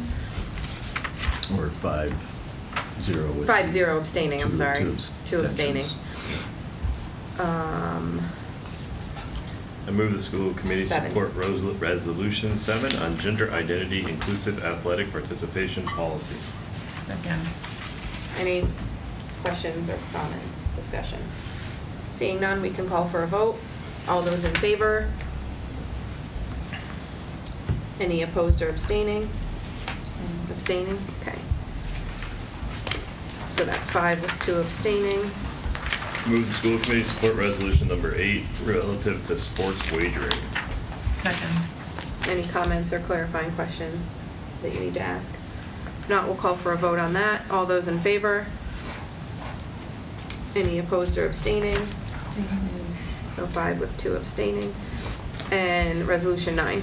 I move the school committee support Resolution 9 relative to access to information for parents and students who are clients of special education.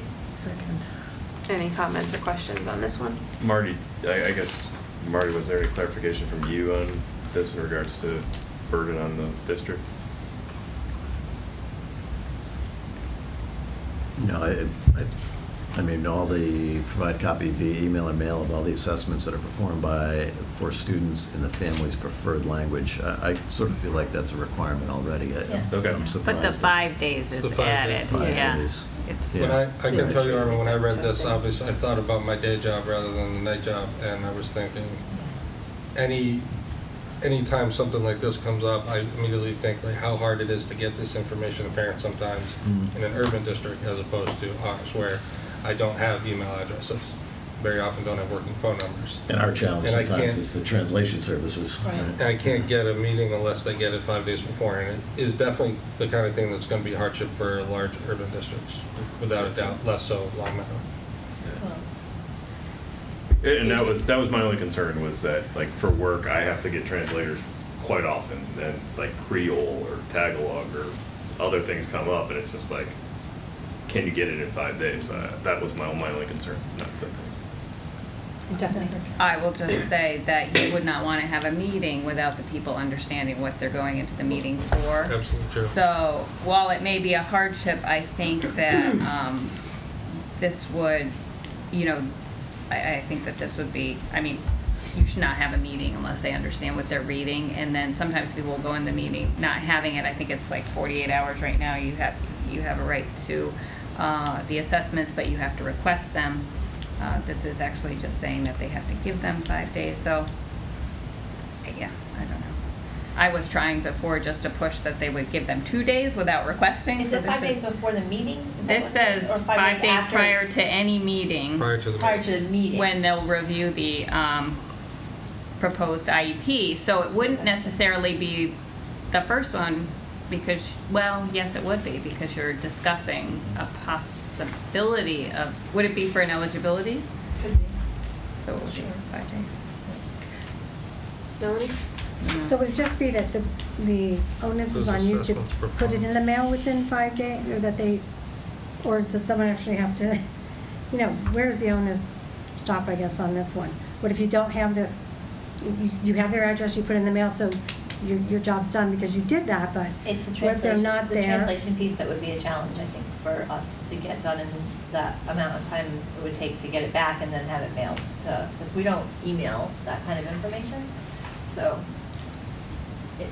I would say unless it was somebody in house that could translate it, we wouldn't be able to meet the 5 days. Yeah, my take was it's going to be a hardship and it's a completely logical request. Well, that's It makes It's perfect like- sense, and Right. it's They're going to not- be a pain. It's not always clear cut. I know. It's not, and I think under the explanation, it's a lot to weigh out, but it did mention at the bottom that it might subject school districts to higher costs or litigation should they fail to comply. So I do worry about that litigation piece of if they don't have it translated and adequately given in the 5 days, then does that open the district up to litigation because It's 5 days before a meeting. Yep. Is that the Right. language? So you just delay the meeting. Yeah, so, until- well, they can delay the meeting up to the Anyway. 45-day mark. They Yeah. couldn't delay it Right. any farther than that. Right. They could get consent from the parent or something like that, but For English-speaking So- families, you formerly Director of Pupil Services, so how far in advance would English-speaking families receive assessments So prior they- to I don't know prior to what an the IEP? process is now, maybe someone knows better than I, but prior, they would have to ask for it if they were to receive it, and 48 hours in advance is the amount of time that we have by law to give it to parents. We try to get them earlier. We get them out as soon as we can, quickly, but, or we have been, so. I also, It's- and I don't think anyone has the answer, but another thing, it seems to be written different ways before and after the explanation. It says that they will mail all of the assessments that are performed for the student. So is that before or after they take the assessment? Is it the score, or is it an explanation of the assessment that's going to be taken? And then later it says, require that information be provided. Well, which information? Any information? All information? You can't mail some It's a little- assessments aren't even, you can't even mail some protocols. You wouldn't even share Right, that. so with the I don't know what this is, right, so. I think it's Do they not. know what the kids are taking? Do they understand? And here's the other thing you said, Right. understand what they're reading? Yeah, I think it's, I think That's not necessarily happening. They might have it, but understanding it Yeah. completely. I'm sure the spirit of It's it difficult. is to make sure families are understanding the Right. information that they're receiving so that they can go and make informed decisions, right? Right. So that's the That's why I said it was logical. It makes sense, But I yeah. think the timeline is pretty. It's unfortunate because I think that the law as it's written needs to be changed, but I don't think that this is necessarily the right way to do it. But that's what it's saying. It's we're urging the legislature to change the No, law. I don't think this is the way Oh, it this needs to be wording. written. I Yeah, gotcha. but it needs to be changed, but I wish I wrote it for them. Yeah. Me too. So if it fails, we know that the Long Meadow School Committee can bring forth a resolution I next would year, and we'll love have to. our resolution here in the packets for 2019, 2020. So let's go ahead. Does anyone have any other comments or questions? We can call for a vote on that one. So I'll say all those in favor. All those opposed. 3. Any abstaining? Okay, so that resolution fails. So Diane, will you have a breakdown of, I know I took some notes as that was happening, but you'll have a clean, nice thing for me to take to the meeting so that I have a, thank you, I wanted to make sure, I wanted to know how that worked. Point of order on that one. 034, would you abstain at the session? I'm sorry. That vote was 034. Would you abstain at the session? Or vote no. Oh, I would abstain. Right, okay. Yeah. I would too, but I just wanted to clarify. Sure, Thank you. yeah. Oh, yeah, I would abstain, yeah. Thank you. So, yes, I will take care of that as the delegate once we're at the conference. And if it doesn't pass and they want a different one for next year, you can feel free to volunteer my name. Oh, I will. Working subgroup. maybe. It's the optic, you want to get it right. I mean, these are just. Yeah, if we're not satisfied, you know, it's not to say that we have to Or we can, be as a satisfied with these committee, resolutions. whatever the committee is, come up with their own resolution, like if you wanted that change, and then present it and see if they'll put it through the MASC. Right, and hopefully next year we'll have the resolutions from MASC. Right then and there. Quicker. So we do have an executive session planned for this meeting. If we can get a motion. I move the school committee meet in executive session pursuant to MGLC 30A, Chapter 21, A, Purpose A, to conduct a strategy session in preparation of collective bargaining with units A, B, C, D, E, F, and H, and Purpose 7, consideration of release of executive session minutes from previous meetings to not reconvene into open session. And this does require a roll call vote. Anyone have a second on that? Second. Ray, aye. Ron and I. Melanie Ronstein, aye. Beth Barron, aye. Karen Moore, aye. Stephanie Jasmine, aye. Ryan Kelly, aye. So the meeting's adjourned. Can I be excused? Only if you